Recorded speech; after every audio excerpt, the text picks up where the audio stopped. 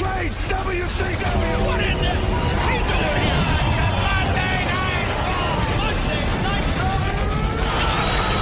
He is broken. Austin 316 says I just whipped your ass. Brett Steve Brett. The new world order, brother. We are at war.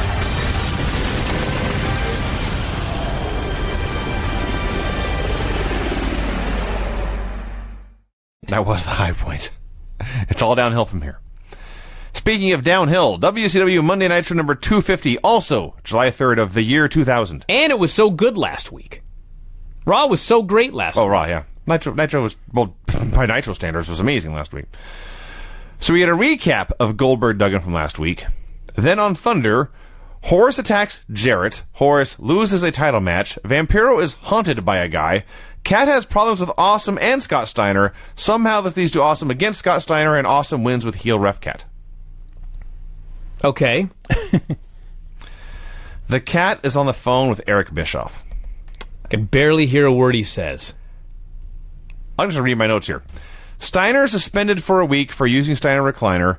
Cat and Awesome have a talk about making the call that I don't understand. I wrote, I can barely hear a word he says.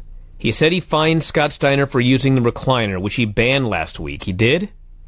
Apparently, Eric is yelling at him for interfering last week in the main event, because there's a no interference rule. Shat said the ref was out, and he did what he had to do as commissioner to make sure that they had a finish. I can't believe you got all of it. They at least explained that. I'll give him credit for that. And then Mike Awesome shows up and wants to know if Shat made the call. I presume the call was get a bunch of ambulances here. Was it? I think. I don't know what else it would have been. There were a bunch of ambulances there. Yeah, there was 4 of them Yeah, out there. 4. Just sitting there with the lights on. If you wonder how this company managed to lose $62 million in a year, jeez. That's $5,000 right there for 4 fucking ambulances. Easy. Tank Abbott takes over DJ Rand's... commandeers. That's the word I'm looking for. Commandeers DJ Rand's DJ booth. He introduces 3 count. I loved about this. Everything. He runs off DJ Rand because he wants DJ Rand to play the 3 count music. Right. But 3 count hadn't even done their entrance yet. Yeah, He was probably about to do it. He may have been. Tank can't wait. No. And I gotta give it to him. Tank was a pretty fucking good DJ. He introduced them. He hit their music. They He came out. very bombastic. Clapped along. Yeah. We had the same match we had last week. Young Dragons and 3 count. I believe they just wrestle every week for no reason from this point on. So it starts off with a crazy brawl, total mess. Camera has no idea what to show. Somehow Shane gets hurt, so he leaves, and Tank takes his place. He got dumped over the top rope and made a bad landing. If you say so. Okay. This, by the way, is the go-home show for Bash at the Beach. Yes, Oh, it is. yeah. Yeah. That's a good point. Yeah. A lot of action, and then Tank just punches out Yang, and Shannon pins him. See, here's one of those things. They had UFC star Tank Abbott. Yeah. This guy was a big fucking name in UFC. Sure. Mm-hmm. Any competent wrestling promotion in the world could have made a shit ton of money with Tank Abbott. Absolutely. This is not a competent promotion. No, it's not. It's filled with dumb shits.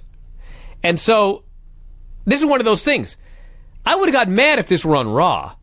But like on this show, since they couldn't figure out how to make any money with Tank Abbott, he fucking may as well entertain me dancing with 3 count. Amen. Okay, that doesn't mean that was the best idea to do with Tank Abbott. Sure. Of course not. Okay. The best idea to do with Tank Abbott is have him feud with Sid.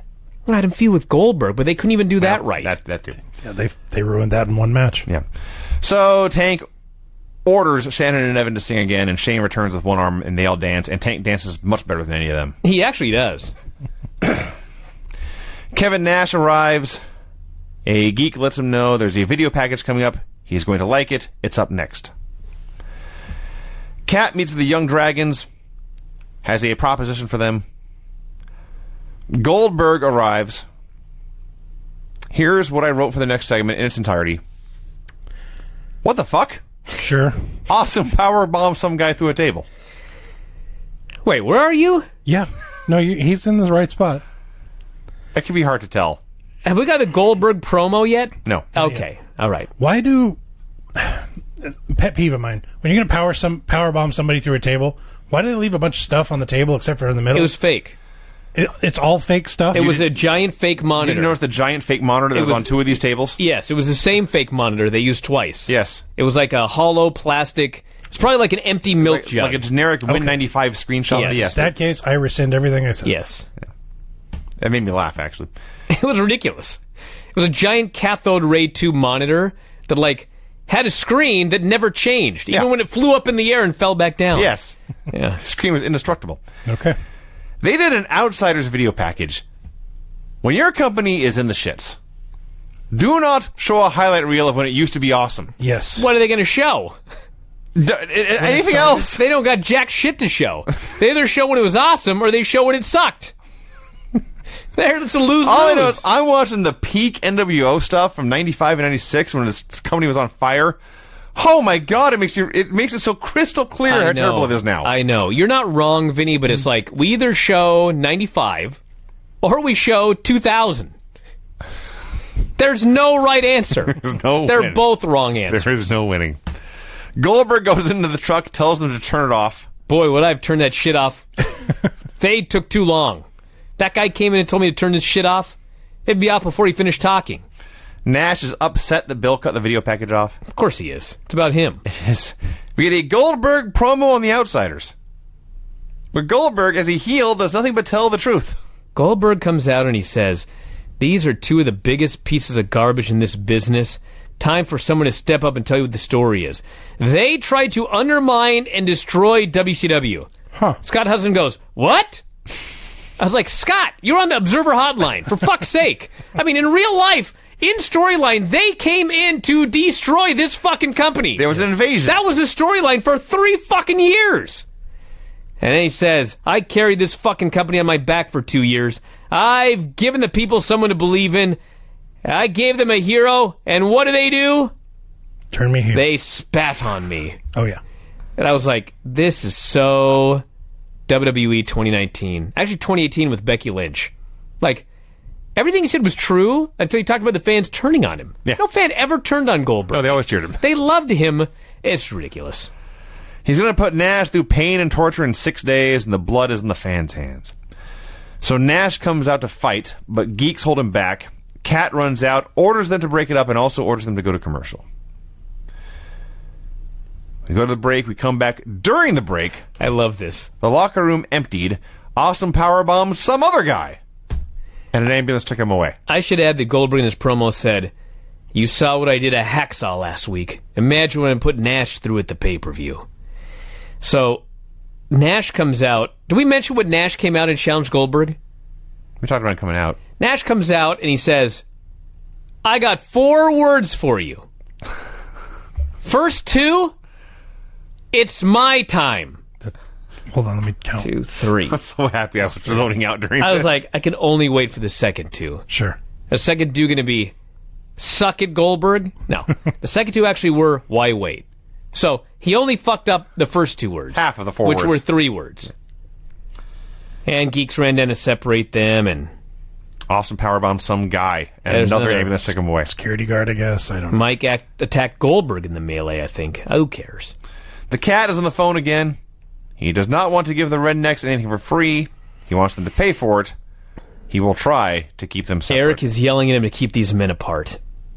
See, I needed you here to translate what Eric was saying. Because I was... I don't know. I could just tell by how Kat was responding.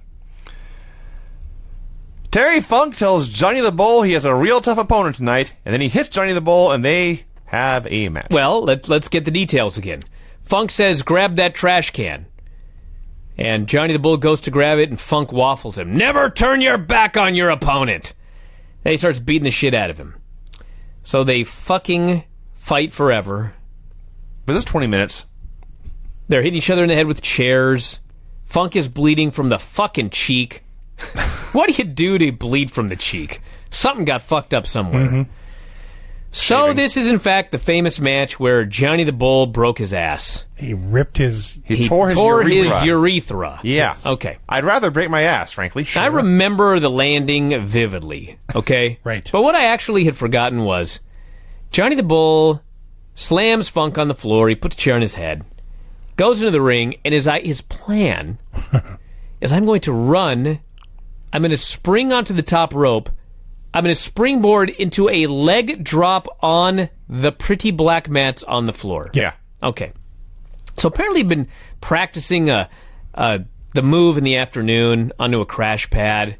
But, like, everyone thought he wasn't actually going to do it without a crash pad. They thought he was working on it for, like, whatever, something else. Maybe come off the top. No, this fucking guy runs, and he's going to jump onto the top rope and springboard into an ass drop, basically, onto Terry Funk on the floor. And the chair. Now, what happened in real life was he ran, and he jumped, and he lost his balance. Yes. Yeah. And he fell back into the ring. Yes, the earth was trying to save his No, urethra. this was God, Craig. God was sending him a sign. God was sending him a message. Johnny, what are you fucking thinking? That's what God says. But you know what Johnny And said? in this case, he would. He said, "You know what I'm thinking, God? I'm gonna do this fucking move. Okay. God damn it!" Nah. And he ran, and he did the move, and his urethra separated from his urethra. However this works. I've never looked closely at my own urethra. But something very, very bad happened. He's held it a lot, but he hasn't looked at it. And he goes down, and now he can't get up. And I don't want to see anybody hurt. I don't even want to make light of the situation. We just did see somebody hurt. I don't want to laugh about it. But fuck, what in the fuck were you fucking thinking? Yes. You know what I'm saying? There was no way to do this and not tear something. But you know Hopefully what? something a little less vital. There's so many guys that do shit just as dumb, and they don't tear their urethra. Sure. Okay? Maybe taking that your doesn't coffin mean drop. that you should do it.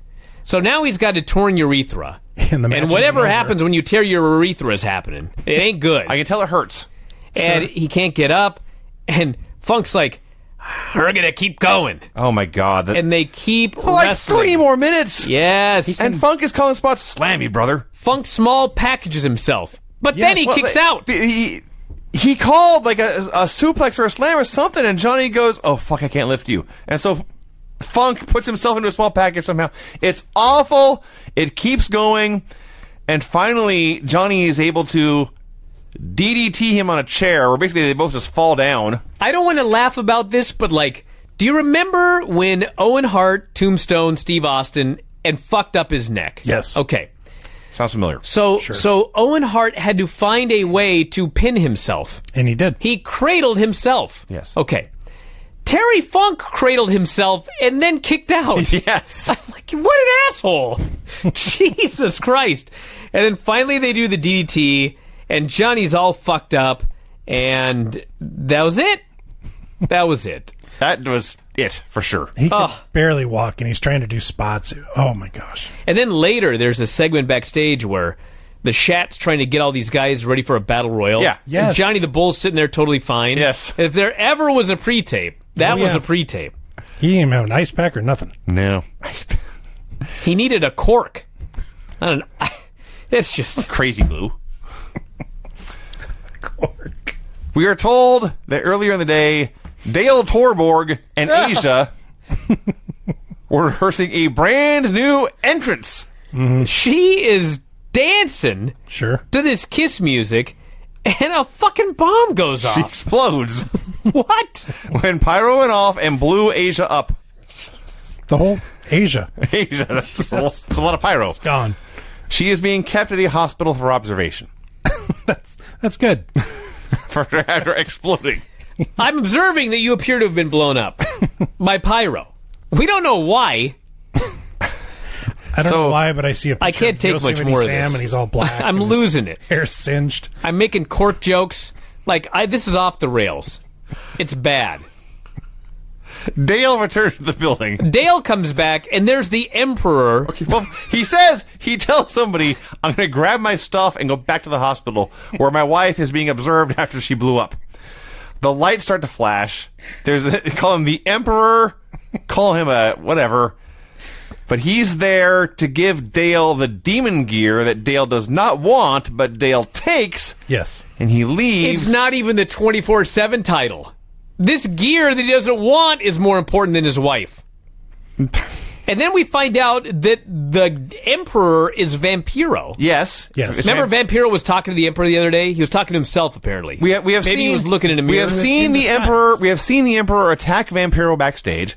We have seen the Emperor in the rafters pointing at Vampiro. Right. Now the Vampiro is the Emperor, But there's another one. when he turns and the Emperor pulls off his Stingmaster reveal Vampiro, there's I wrote another Jedi, but whatever. Sure. There's another Jedi behind him. There are no Jedis in WCW If- in the year 2000. If this isn't Gene Simmons under a hood by the end of this, I'm going to be very upset. Well, get upset now, dude. This company is dumb enough to pay Gene Simmons what Gene Simmons would request and then mask him. Sure. So no one knows him. they'd hire Gene Simmons. And then hide He'd him. be under the thing. Yes. But then they'd swerve you, and he'd unmask him to be Russo. So he never actually saw Gene Simmons. That is what they would do. That's totally plausible. They had fucking... the Godfather of fucking Soul show up unannounced on a pay-per-view. Yes. That was dumb. The Cat tells Goldberg Nash has bailed, so he's off tonight. Goldberg does not fall for this. He demands a match tonight against Nash and tells Cat he's going to be in trouble if he doesn't get it. Mark Jindrak and Sean O'Hare versus General Rection and Corporal Cajun. They put Jindrak and O'Hare in new outfits to make them look like giant Hardy Boys. Boy, that's horrible. Jindrak and O'Hare are green, Primary color baggy pants. and it's just move. Yeah. They should be learning how to structure a match because they got hope. They do. At this point. There's Yeah. clear talent here. So they go in there, they do a ton of moves, and Hugh G. Rection pins Jindrak. That happened. Are you fucking kidding me? My I mean, favorite- I know you're not. This company died. My favorite part is, as we mentioned, O'Hare and Jindrak at this point are very talented but very green. And so Jindrak is going to do the electric chair drop. He gets Rection up on his shoulders and just drops him backwards on his back. But it all goes wrong. He's supposed to go in the middle of the ring, but he's basically still in the corner. He lands on his neck. Could have been hurt very badly. But now the next spot is he's supposed to land, and Sean O'Hare is going to hit a big splash. Now O'Hare goes to the top rope anyway. Doesn't matter where this guy ended up. He's going to do a splash. And he gets up top, and he looks way over yonder at the distance where General Rection is lying prone. Mm-hmm. And he loses his balance, and he teeters and totters, and he says, fuck it. And he launches himself all the way across the ring like goddamn Superman. And he hit the splash all the way across the ring. It was like the best looking fuck up you ever saw. And then they pinned him. By the way, The MIA clear the ring, and they all lay down and play dead, so Major Guns will come by and give them mouth-to-mouth one by one. yeah. Creepy. So Well, she was dumb enough to fall for it. we missed the part where the announcers casually mentioned that Johnny the Bull is passing blood backstage. That's what happens when you tear your urethra, everyone. Blood gets where it's not supposed to go. We are also... Hudson referred to General Rection as Hugh Morris and clearly was chastised very badly. Oh. He apologized. And then, yes, Palumbo and Stasiak come out and attack everybody. Then everybody kills them, and they all lay down for Major Guns. You ever look up Major Guns' Wikipedia page? I'll do it right now. You look over on the right as her... just read her occupational history. Like the third or fourth entry. Tyler Buck, an American pornographic actress, Tylene Buck, by the way. model, cam girl. What did I say? Tyler. Oh. That's her stage name. Former pro wrestler and valet. She is perhaps best known for her stint in WCW under the ring name Major Guns. I just love over on the right-hand side here. Occupation. Bikini, Modeling. fitness modeling, Fitness modeling. pornography, Pornography. cam girl, trade show spokesmodel, pro wrestler, and promotional model. Yes. That just made me laugh. Okay, that's all that segment. The Cat tells Nash Goldberg left, and he should take the night off. Now, this just occurred to me. Goldberg threatened Cat, and basically said, if I don't get a match with Kevin Nash tonight, I'm going to kill you. Wait, she's still a cam girl? As far as I know. Buck is also a cam girl on the site myfreecams.com. Careful, Brian.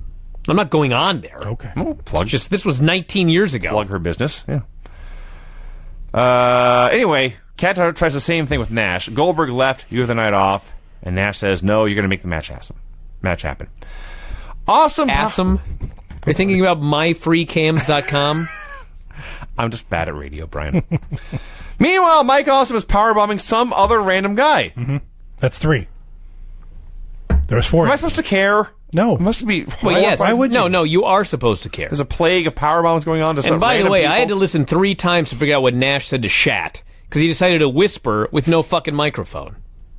Which, by the way, have you ever noticed in WWE where one of the interview women, like Charlie, will interview the club, and she'll hold the mic up to them and they'll talk, and then they'll tell her to get out of here, so she gets out of there with the mic. Right. But you can still hear them. Sure. It's like it's a fake mic. Wow. It's a worked mic. Mine was blown right there. The cat tells Eric he is being threatened. He gets an idea, says he will call Eric back. I must speak of this next segment for just a couple of minutes. We could talk about this for days. First off, every goddamn fucking time Jeff Jarrett comes out, I can't believe he's the world champion. And it's not like I don't remember. I remember Jeff Jarrett as the champion, but even remembering it, when I see him as the champion, I'm like, Jeff Jarrett is the champion? Of the world. Of the world. Before you go any farther, since you brought it up, I just want everyone to keep in mind everything we're about to talk about in this segment is designed to promote a World Heavyweight Championship match in 6 days. Yes. This is the go-home segment for the world title match at the pay-per-view. Brian, the floor is yours. He comes out, and he's going to be facing Hulk Hogan at this infamous Bash at the Beach. Sure is. He says Hulk Hogan is the man. I grew up watching him, emulating him, taking all the vitamins I could take. I don't recommend that. Is that what they call him? And now I'm here, and on Sunday I will put the great Hulk Hogan out to pasture. Hulk Hogan may be the man, but I am a god. I have got some people I would like to introduce to you here tonight. Oh, boy. He calls out, and this is, I mean, listen, they're fat ladies. That's the joke. Mm-hmm. The fat lady is going to sing. Yeah. He calls out 3 fat ladies dressed as Vikings. We could do 20 minutes on there trying to get in the ring alone. But they don't get into the ring. They don't sing first. They get into the ring, and Jeff Jarrett decides, whoa. Back I'm going to do a Q&A. Whoa. It took them longer, Brian, to come down the aisle, climb up on the apron, and step to the ropes. This took more time than Jarrett's promo before or afterwards. They were tripping over their horns. Did they rehearse this one time? I'm beforehand? still not sure if they rehearsed this 50 times they could successfully get into the ring. This is just... Now listen, my point is, if Jarrett was going to say, I am going to put Hulk Hogan out to pasture, and I'm going to bring out the fat lady, she's going to sing. And the fat lady comes out and sings, like, it's one of the worst segments I've ever seen. Yes. But, like, they didn't even do that. They brought out the fat ladies for a fucking Q&A. Jeff Jarrett's going to ask these fat women questions. That happened. Here on national television. That happened. Who is the greatest champion? Oh, you, Jeff Jarrett. I don't even remember the questions. It doesn't matter. This was so far beyond Death TV. This is the world champion setting up a match with Hulk Hogan in 6 days of the pay-per-view. So they're out there, they finally start fucking singing. And out comes some fella named Galen, which was his real name, by the way. Galen comes out, and he decides, I am going to take this mic away from Jeff Jarrett. The standards and practices do not want to see fat women being called fat and singing in Viking outfits in the ring. I see. I don't blame them. The world champion starts backpedaling and fleeing Galen. Yes. Factual description. Galen is a 60-year-old bald fucking guy in a suit. Who we've never seen before. Chasing Jeff Who the Jarrett fuck is Galen? around the ring. Jeff Jarrett is fleeing Galen around fat women in Viking costumes. I can't even make this up. Finally, he smashes a guitar over Galen's head. How is this not, like, number 4 or 5 in WrestleCrap's worst moments in the history of World Championship Wrestling? Why does nobody remember this? That's a great question. Is it because everything was so bad? Unspeakably awful this was. This was bad beyond bad. Like, beyond the bad that we see on this fucking show every week. This was so far beyond that. Nobody even remembers it. We talk all the time about something so embarrassing you hope no one watches you. Yes. No one watched me watching this. I'm still humiliated to have seen it. It's bad when you're embarrassed. If your wife would have walked in The end. I'd be moving in here. You would be moving in. I'm washing the sheets. In anticipation that she'll watch this someday? It's bad when you feel embarrassed for somebody. I was embarrassed for myself. I was embarrassed for myself, man. How did I let it come to this, that I'm watching this?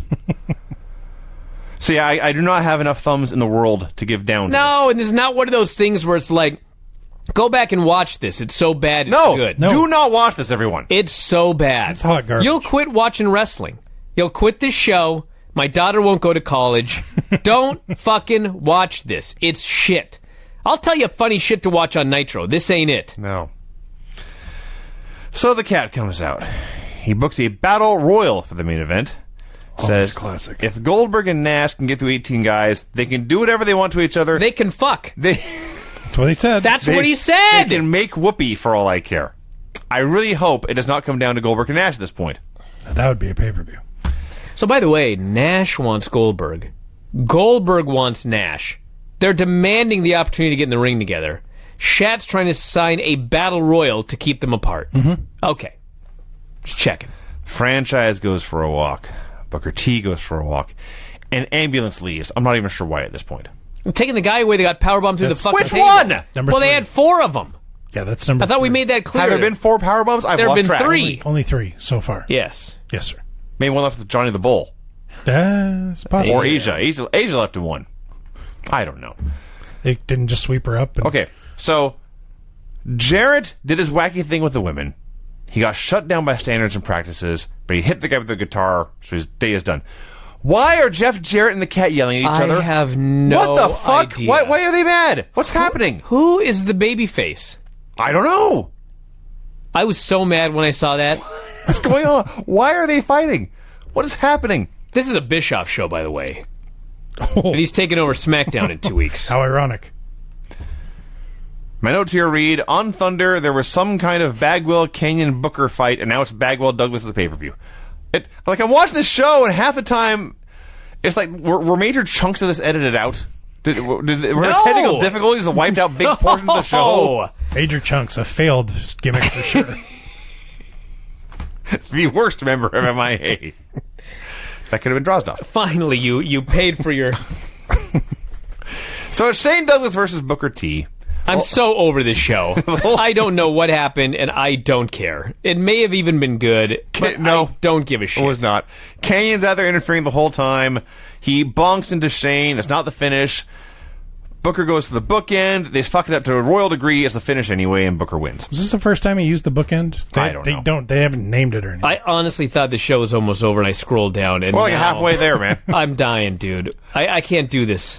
I Dale- have to just leave. Dale Torborg, who did not want to be the demon, who left because his wife got blowed up, has put the costume and makeup on. He's just sitting there. We're supposed to care about this. He's just sitting there. The cat goes into the heel locker room, says, I need your help. It's your job to keep Goldberg and Nash apart in this battle royal. He promises them all bonuses if they do a good job, and they accept. Yeah, you'll be rewarded for it if you do a good job. So if they are able to keep Nash and Goldberg from fucking, they will get some sort of reward. Well, That's guys, that's what they told us on the show. I'm not making this up. the cat did say they could make whoopee. Yes, their job is to keep them from fucking each other on national television in the middle of the You ring. get a spray bottle and a paper rolled up. I hate newspaper. this show. Then we got the Vampiro versus Oh, Demon Man. God!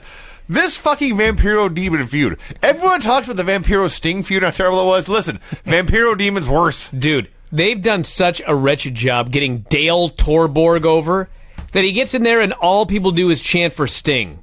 Yes. They don't give a shit about Vamp. They don't give 2 shits about Dale Torborg. They only care about Sting. So a bunch of this storyline has gotten Sting over. He was already over. Yes, it was. So a bunch of Sting Jedis come out. Vampiro is distracted. The demon wins with the love gun. Speaking of making whoopee. The Stings surround Vampiro. The lights go out. The Vampiro disappears. The Stings all look at each other, and they shuffle away. Wretched. What? I don't the fuck know. is this? It's horrible. It's fucking horrible. It's horrible. I just don't understand. And these assholes blame the AOL Time Warner merger. Fuck you. Smooth has a plan. Okay, I forgot about this. Smooth tells the filthy animals, I have a plan. I don't know what they were upset about or what his plan accomplished, but they have a plan. Oh, then we go back to another meeting, okay? This is the pre-tape. So all the geeks are backstage, and Kidman, I guess, is a babyface now. I still don't know how, who, what, why, when, where, whatever. Mm-hmm. Who, what, when, where, why, and how. All of those? I don't know, okay? But he's there. So I guess he's supposed to be cool, because he's, like, tying his boots, and he's not paying attention. He's the cool kid in class, and Shat starts talking, and Kidman goes, overrated. It's like, excuse me? Who's overrated? Shat? Who's rating him? No shit, he's fucking overrated. Well, what is he talking about? Was this before or after Cat called Kidman a virgin? I think that was his comeback. I see. So Johnny the Bull's just sitting there. Shat called him a virgin, and so he said Shat was overrated. That was his comeback? What does that even mean? Yeah, Kidman should never have spoken. I'm pretty sure every single time he opened his mouth, he came off worse for it. Ever. There's like one comeback to being called a virgin. Tori. I fuck Tori. And he comes up with overrated? Having sex? Or fuck it, who cares? Johnny the Bull sitting there hanging out, urethra totally fine. Shat says, if you guys don't keep Goldberg and Nash from fucking, you're all fired. And Book says, we all want to get our hands on Goldberg, which now has a totally different tone after this conversation. David is backstage with Daphne. God right? damn it. All right. The monitor that we do the show on's over here, right? Yeah. So David is sitting right where I am with a monitor, right, looking at it. And he keeps looking like this at the monitor. And the monitor shows Miss Hancock going to the ring in a skimpy wedding gown. Mm-hmm. So David's talking to Daphne, looking over here like this, and talking to Daphne and looking over here like this. And Daphne, who's sitting right here, goes, what are you looking at? What are you looking at? And never looks over here, even though it's right in front of her face. For like 2 minutes this goes on. That's the key. Okay? That's the key. The whole joke is he is trying to apologize to Daphne, but he is distracted by Miss Hancock on the TV. Right. Oh, we get the joke. They fucking went on for 2 minutes circuitously over and over. I'm sorry, baby. Oh, hot girl. What? Oh, I'm sorry, baby. Oh, fucking hot girl. Oh, I'm sorry, baby. Oh, hot girl. 2 fucking minutes. This may have been the first animated GIF. Just looped over and over again. So anyway, Miss Hancock's in the ring. She begins to dance. Crowbar comes out with a chair. Where's he been? Who cares? Okay. David is kissing Daphne, and he sees Crowbar with a chair. He begins to retch and tell Daphne he is sick. Go get some Pepto-Bismol. She runs left. He runs right. Crowbar is now menacing Miss Hancock. He hates her for some reason. I don't know why. Crowbar has clippers up to her head. He's going to shave her bald, calls out David. David runs out. He stands in the middle of the ring, and he does this. This is great radio, I know. Over and over again. He just stands there. Daphne comes up trying to him. chi blast. I guess. Daphne comes up. I think she was supposed to nutshot him. Yes. She fondled him. Well, She just very gently stroked him. It a little worked. bit. He was distracted. She poured Pepto-Bismol on his head. Now Miss Hancock and Daphne are brawling. Why am I watching this? It's awful. It's awful. So now Canyon's still mad at Miss Hancock. Canyon? Who the fuck's Canyon? Crowbar. I got my long black hair guy confused. Crowbar is still mad at Miss Hancock. So her response is, I'll offer this guy a blowjob. And she drops to her knees and begins to fondle his hips. And Crowbar's response is, free blowjob. And he stands there. And he's going to take it. Except David ruins his blowjob. Lays him from behind with a chair. So then, now, fucking Crowbar, God! Now Crowbar and Hancock are friends. They work together to shave Daphne's hair. I wasn't even aware when I watched this, like how awful and stupid and nonsensical this is. Why are Crowbar... Vinny, it's way worse than you're so far beyond.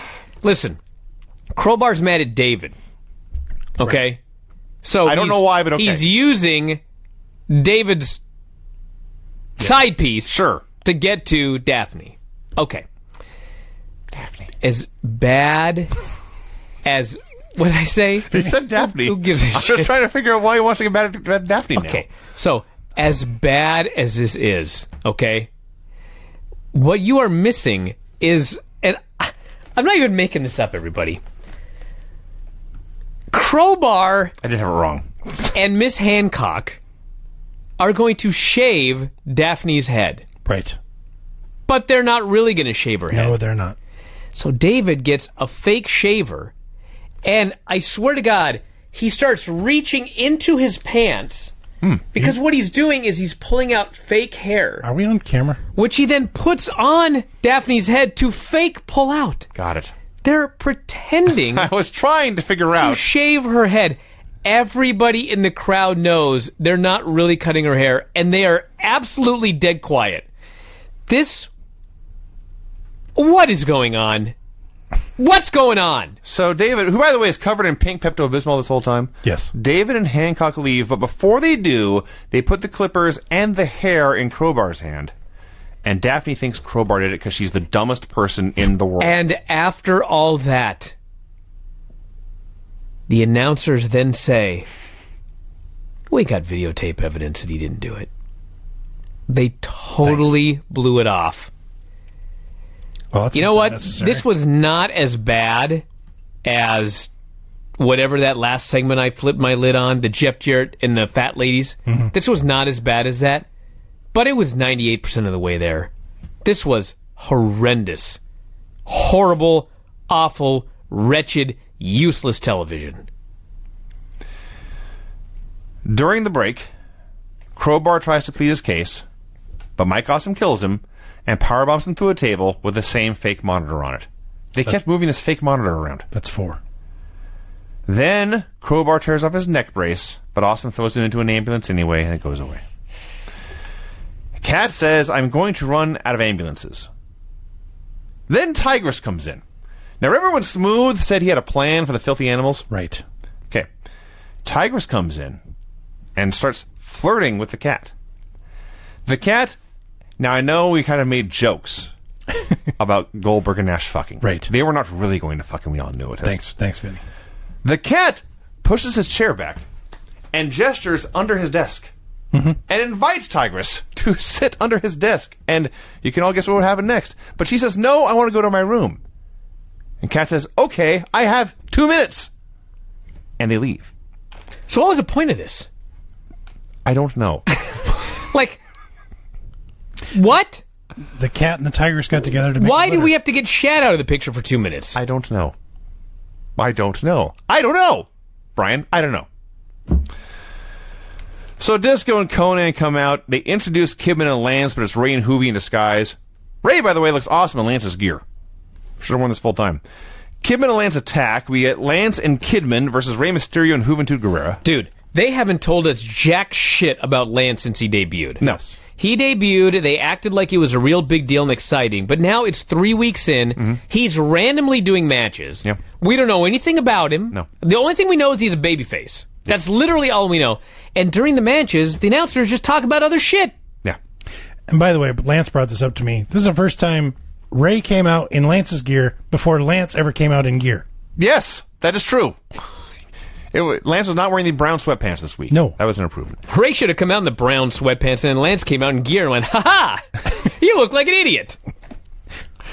So they did 10,000 moves. Disco threw a chair in the ring, and Ray dropped Kidman on the chair and won. Lance just debuted. Kidman just turned babyface, and they've beaten them. Losing to the filthy animals. Yeah. The cat returns to his office. He is tucking his shirt back into his trousers because he was nude, you see. He had his genitals out. He says, I hope I didn't miss anything good. The storyline is Tigress actually seduced and serviced the cat for reasons I cannot explain. I don't know what she got out of this. I don't know what the filthy animals got out of this. I don't know what the point of any of this was. And I by have the way, no Rey idea. Mysterio was totally fine with this. That's also true. Ray pimped out his girlfriend. That is so low on the list of things to complain about this show. Fair. Pamela Paulshock interviews Vampiro. She fucking sucks. Vampiro, the lights went out and he vanished, right? He's gone. He had to flee the army of Jedi Stings. Sure. Now he's just back here, hanging out with Pamela doing an interview. Dude, she is so bad. She's terrible. Like, it's all about getting herself over. Yes. It's like the exact, like, WWE... fuck it, who cares? You know I what she can't could get go over? anymore. You know what she could get over? Stand there. She looks great. Vampiro promises he's going to finish Torborg in a graveyard match at Bash of the Beach. Oh, I can't wait. Another one of these. Nash is with Pamela. He tells Goldberg, I'll be the big pissed off guy, real easy to find. And he leaves, and of course Pamela just swoons over him. A Mike Awesome promo. Yeah, I got the ECW champion, and we're going to give him a mullet gimmick and have him do comedy and make sure that he does not get over. We're going to have him grow out the mullet, first of all. Yeah. So it's not even a mullet anymore. Then we'll have him kill everyone. Then do the mullet. The gimmick is that he has a bad haircut. I am not a mullet, he says. You're the mullet. Indicating he doesn't even really know what a mullet is. He just had hair. Right. He demands that the referee count Scott Steiner out of the ring. He challenged him to a match, but Scott Steiner's not there, so he wants a count out. Ref counts him out, and Rick Steiner hits the ring, and he kills Mike Awesome. And I was like, how in the fuck is this supposed to make me care about Scott Steiner versus Mike Awesome? No idea. Rick came out and beat up Awesome. And I'm supposed to give you $29.95 to see Scott Steiner and fucking Mike Awesome have a match together? Fuck you. Why is this show so shitty? I don't have an answer to that. When Rick and Awesome were brawling in the middle of the ring, you could really tell that stepping on top of that big, huge logo, awful slippery. Yeah. The Cat, first he orders all the heels to the ring. And then Nash goes out, and somehow he's in the ring alone. And Cat tells the baby faces to wait for his order. So the idea is, we'll get Nash alone and have all the heels kill him. Except, like a martial arts movie, they all hit him one at a time. Mm-hmm. It's supposed to be a battle royal. They're coming down one at a time. Tony Schiavone goes, well, this is not a battle royal. Thanks, Tony. And then they're explaining, well, it's a gauntlet match. But then Nash is eliminating people by throwing them over the top rope. Mm-hmm. Where is Goldberg? Don't know. Nash wanted Goldberg. Mm-hmm. Goldberg wanted Nash. We were told that Goldberg wanted Nash. Nash is alone in the ring. Where the fuck is Goldberg? All of these geeks come out. Finally, they just throw down Chat, and they all storm the ring to beat up Nash. They're all beating each other up, making the save for Nash, actually. They all start beating each other up. Yeah. The baby faces were trying to save Nash. Oh, is that what they were doing? Yeah. I see. Goldberg comes down. Fuck, who cares? He kicks Nash in the head. When he goes with a spear, guys grab him. He steps through the ropes, and Nash knocks him off the apron, and Goldberg is out, and Kevin Nash wins the Battle Royal. This was so bad. Kevin Nash has beaten Goldberg again. Granted, it's a bullshit Battle Royal win, but still, I mean, I laughed.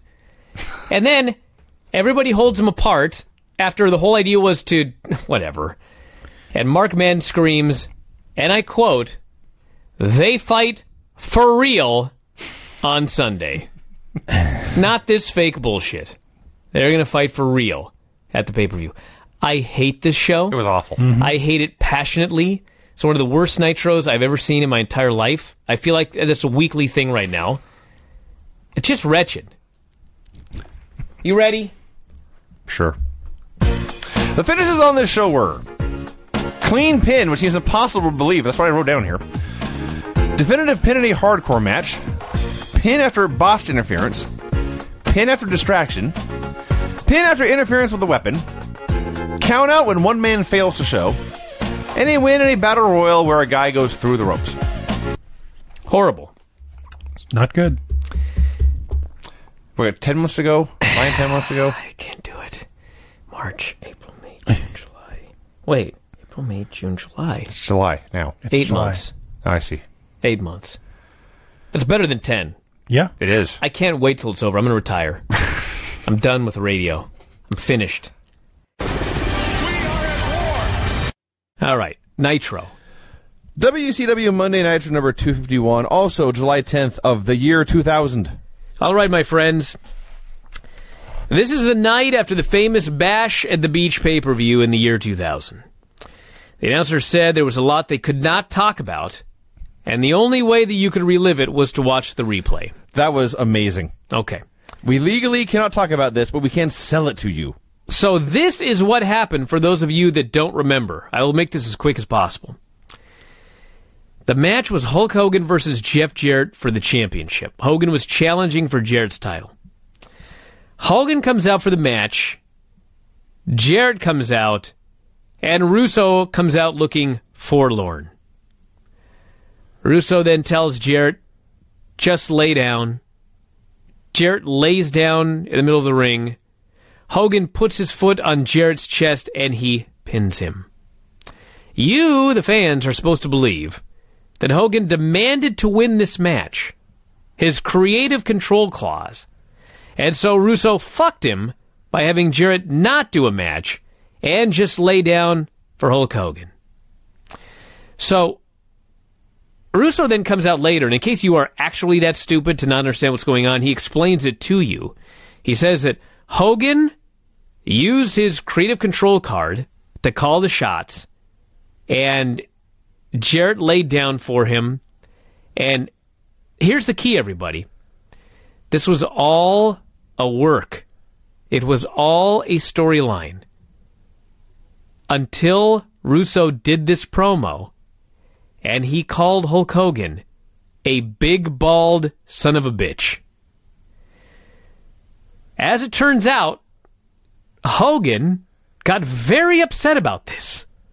He legitimately felt that Vince Russo went too far in this promo, disparaged him, called him bald, made him look bad, and as a result, because of this work, Hogan quit, and he filed a legitimate real-life lawsuit against Vince Russo. And this was, in fact, the end of Hulk Hogan in World Championship Wrestling. So that's what happened. That's what happened leading to where we are now. Booker later in the night beat Jeff Jarrett to become the new champion. They tried to convince all of the wrestlers that this was a shoot, even though they had a second belt out there. What a fucking coincidence. And, of course, nobody believed it. And it was just another example of the company trying to work all the wrestlers, and the wrestlers knowing what's going on, and losing faith in management, and the place careened out of control and went out of business. But that's the story of the Bash at the Beach 2000. Well, here's what we got on Nitro in the opening video.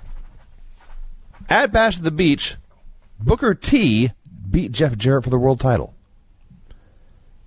A match that, by the way, was not booked or advertised or even hinted at before, ever, at any point. They have clips of... Actually, it was a good video package, although it was very rushed. But it was Booker T going back to the early days of Harlem Heat, and in the early days as a single star. Mike Tenay is doing this voiceover of the life story, growing up in Houston. Very rough life if you don't know Booker T's life story. And then he says, as he rose through the ranks, Booker T did, as he became very successful, it became apparent that it was a question of when, not if, he would be world champion. Wow. It did, because I've been watching this whole Nitro. I've seen every Nitro they've ever done. He's never sniffed the main event scene. Nope. The closest he has come to being a main eventer until this Nitro right here is when he slipped up and accidentally called Hulk Hogan a very bad name. That's true. So, yeah, he's world champion now. They're doing the crowd shots, and there's this gal showing a lot of cleavage, so of course they show her on camera. And then they cut to another camera. It's the same woman, just a different angle. Funny how that works. That made me laugh. Shivani tries to explain what happened last night. Says Vince Russo signed Booker T versus Jeff Jarrett. There are some fans holding up Hogan shirts. There are some fans chanting Hogan sucks. And Shivani says a lot went down last night that legally we cannot talk about. But you can buy the replay to see it all for yourself. What a little horseshit that is. Booker T comes out for a promo. He's got the belt. He's got the shiny new shirt on. He's a star.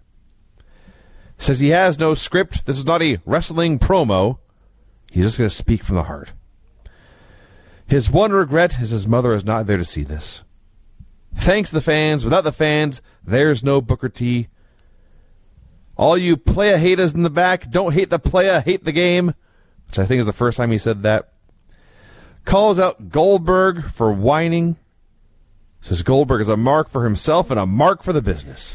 Isn't that funny, since Goldberg's a babyface at the end of this show?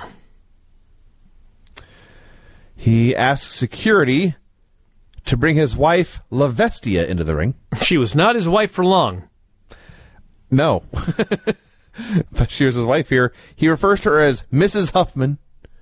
thanks her for her love and for staying by him while he's on the road. Stevie Ray interrupts at this point. And if you've forgotten, they had been feuding for like a year. Stevie says, I'm the one who pushed you around on a tricycle. We slept in the same bed for 14 years. I loaned you my car. I loaned you my clothes. I brought you into this business. And I was there when Scott Casey said you had what it took and you be world champion.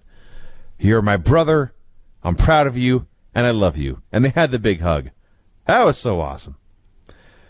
Then Medeja comes out. Now, Medeja never talked. She did totally fine here. Yeah.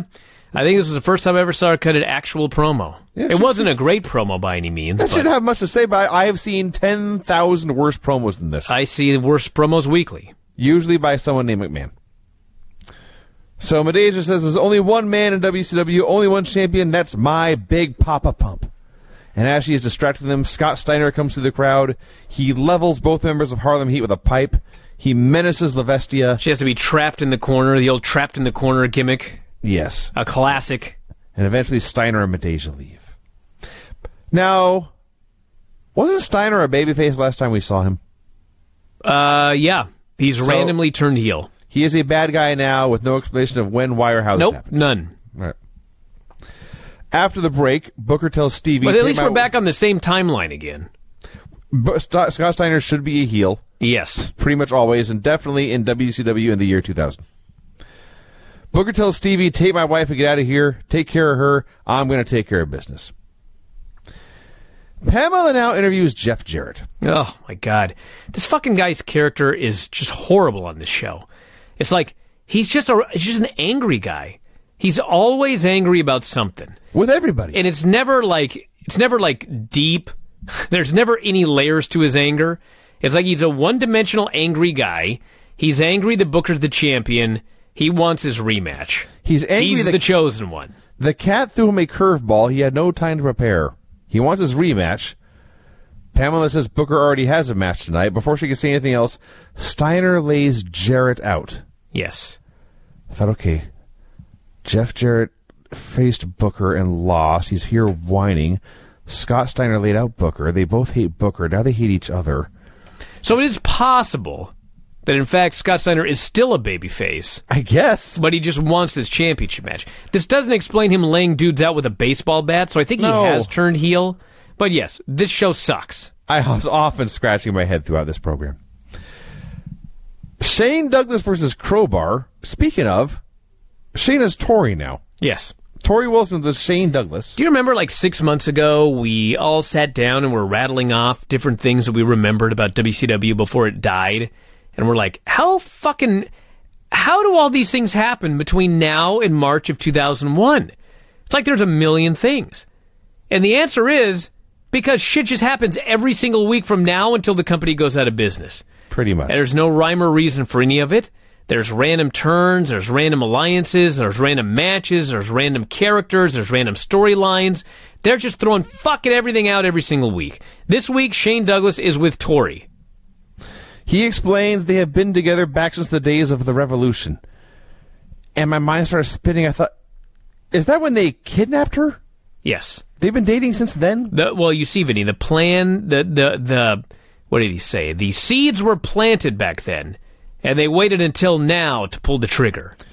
So as if this isn't enough of a swerve, they show what happened at the Bash at the Beach when Douglas was wrestling Bagwell, and Tori comes out and begins her alliance with Shane Douglas by slapping Shane, then turning on Bagwell, because everything has to be a swerve and a double swerve. So Tori says Kidman never pleased her, can't remember why, randomly sucks her pinky, and says, oh, I remember, giggle, giggle, tee-hee. So doing this match, it's Crowbar against Shane. Crowbar has Daphne now. Daphne is screaming constantly. One of the announcers says... Total go-away heat. It's good to see Daphne back screaming again. No, it is not. It is terrible to see Daphne back screaming again. Strongly disagree. We are told that Daphne defeated Miss Hancock in the wedding gown match. How? Miss Hancock tore her own dress off. Wow.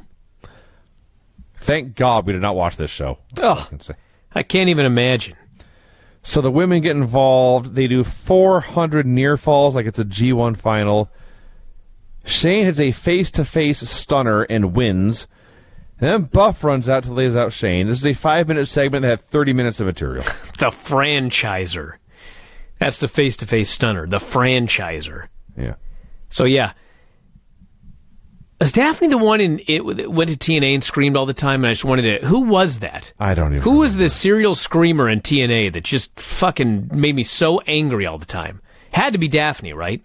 Had to be. Yes, I have no right. I can't remember another incessant screamer. Was it Daphne like on Thunder? Or was she in TNA? She was an Impact, wasn't she? I mean, Okay, now I gotta look up. Yeah, because she got hurt there, remember? No. Yeah, she suffered a career-ending injury in Impact. Well, that sucks. I'm sorry to hear that. But I don't remember her being there at all. Dude, she was there from 2008 to 2011. So are 47,000 other people. Well, None of it was any good. We watched it, is the point.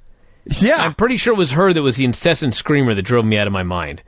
But yes, she, remember she faced, you won't even remember. Dude, no one cares. She faced the large woman who crushed her, bruised her sternum, severe stinger, and a concussion. That sucks. Yes. So Pamela Paulshock is interviewing Kidman. Here is his reaction to Tori Wilson disappearing in the Shrink of the Shane. Rosie Lotta Love. That name I actually do remember. Yes, you will remember this. So Kidman says skanks like Tori are a dime a dozen. She is nothing but a gold digger. If Shane wants his sloppy seconds, he can have her. He's focused on his career now. And that is how they wrap that up. It's done now. Well, I mean, for the time being, it could easily pick this up again next week. And Jeff Jarrett comes in. He's angry, and Jeff Jarrett and Kidman have a brawl. Smooth arrives. He is carrying a gold record. He is driving Tank Abbott in 3 count to the building. Jarrett, who we last saw brawling with Kidman, 5 minutes later, he's in the Cat's office demanding a title shot. Yeah, he's mad. He's angry again. So Cat says, what you did to Billy Kidman was disrespectful. I'm going to book you in a match against him tonight. Okay. What side is Cat on? Fuck if I know. Is the Cat a babyface I or think a he's a heel? babyface. I'm 90% sure. I was so I can't even bewildered. say that. I think this week he's a babyface. To Although be continued. he gets attacked by the Young Dragons. I'm pretty sure he's a babyface this week. 3 count comes out for a promo. There's randomly a ladder in the ring. Yeah, why not? And they say, we have a gold record. Or Tank says, I should say. Tank says, we're going to hang this gold record above the ring so we can cherish it. Why the fuck not? What else do you do with a gold record? There's no wall. They made their own wall. The hook hanging above the ring to hang Yeah. this on. The Young Dragons ruin the ceremony. What dicks. They lay I out love 3... this because the Young Dragons interfere, and here's what's supposed to happen. They're going to beat up 3 count, and then Tank Abbott's going to get in the ring, and he's going to beat them up. And then the great fucking Muda is going to appear out of nowhere and miss Tank Abbott. That's what's supposed to happen. Yes. So the Young Dragons attack 3 count, and Tank jumps the gun and he gets up on the apron. And he starts crawling through the ropes, and suddenly he realizes, Young Dragons have not beat up 3 count sufficiently. I am too early. So he stops and gets out of the ring on camera. Yeah. And the announcer would have to go, Tank's having second thoughts. Which, by the way, I'm sure if Tank heard that, he beat somebody's ass backstage. But he waits for the Young Dragons to sufficiently beat up his friends. Then he gets in the ring. He goes after the Young Dragons. And the fucking Great Muda, I still can't get over this, he shows up and blows mists into Tank Abbott's eyes. Yes. Tank Abbott was misted by the Great Muda in front of my eyes. It's a thing that happened. What? And boy, like you could tell watching Muda that his knees were killing him. But holy fuck, that guy was mobile. It's the Great Muda. Why do you think they call him the Great Muda? Well, I just have seen so much of the Great Muda over the last 20 years. It's not the average Muda. Where it's like he's on stilts. The swell Muda. I He's finally, great. I saw him moving again. I was like, holy shit, that guy could move. Well, not only that, I have always seen the Great Muda and I thought that is, by pro wrestler standards, that's a man of average height. He's out there with the Young Dragons. He looks like Giant Baba in face paint. He's huge compared to them. Canyon does a promo. So, God, Pamela's hilariously awful. well, she is, but He's so bad. as bad She's so bad. as everything the WWF was doing to build Benoit as a challenger to The Rock here, Booker T, when they knew he was going to be champion at the end of the night, when he's never been a main eventer before, earlier in the show, he got pinned by Positively Canyon. Now, I'm sure there was bullshit involved. I think that was probably part of the swerve. But they didn't need a swerve. That's my point. They needed Booker T to look like a star. So Canyon pinned him. He wants the title shot. He's got a point. He pinned this guy an hour earlier. And Kat did not make him the top contender. He promises Kat is going to feel the bang. Goldberg arrives. He has ended the WCW career of Scott Hall. Okay. Jeff Jarrett versus Billy Kidman. By this point, All that fucking work regarding Scott Hall and his contract, he just gets retired. I guess. That's the payoff. I guess. Okay. I have no idea if he came back or not. Jarrett versus Kidman. The show is a half hour old at this point, plus commercials. There have been maybe 5 minutes of wrestling. All right, I'm going to read my notes about the match here. Tori distracts him, Kidman. He brawls with Shane. She low blows him. Shane hits a DDT, and Jarrett pins him. Oh, God, Kidman kicks out. Why do a million things need to happen in every match? 800 more near falls, and Jarrett wins with a stroke. Well, it's because Johnny Ace is now in charge of putting these matches together. And if you watched the show, like as much as I hated the show, the matches were better matches. And yes, there were a lot of near falls, but like we got back and forth matches with finishes. And we'll get to Booker T and Mike Awesome in a second. But if you watch that match, I mean, people are going to get mad because it wasn't. But my point is, that was like an All Japan match. They booked that like they would book a match in All Japan. It was two guys having a world championship match, and they went back and forth. And granted, there were tables and chairs, which you wouldn't see in All Japan, but they went back and forth. They beat each other up, and then the champion hit 5 straight moves on the challenger and then pinned him. That did happen. And was the better man. It is totally different than anything that we have ever seen on Nitro before. And I liked it.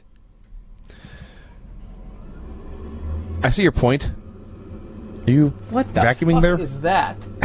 Goddamn hot water heaters. Just happens to be right behind my desk. Tremendous. That's tremendous. Fuck. Okay, so yes, there's. I thought it was overkill. Is all I'm saying. There's way too many near falls. Well, it was overkill in this match. It wasn't overkill in the Booker T match. No, the Booker T match was very good. This match was just nothing but near falls. And more, the bigger point is, why do an interference where a guy gets low blowed and then DDT on the floor if it's not even close to the finish? The match went 4 more minutes after that. What's the point of even doing interference if it's not... Anyway, I don't know. Steiner destroys Canyon backstage. Great. That's swell. Steiner's me. Mike Awesome. I meant to write flirting, but it came out as feuding. But he's backstage talking to a heavy-set gal. Nitro Girl Beef. That's what we were told is her name. Excuse me? There's now a Nitro Girl Beef? Nitro Girl named Beef. Okay, that's funny. Come on. That is funny. Nitro Girl Beef.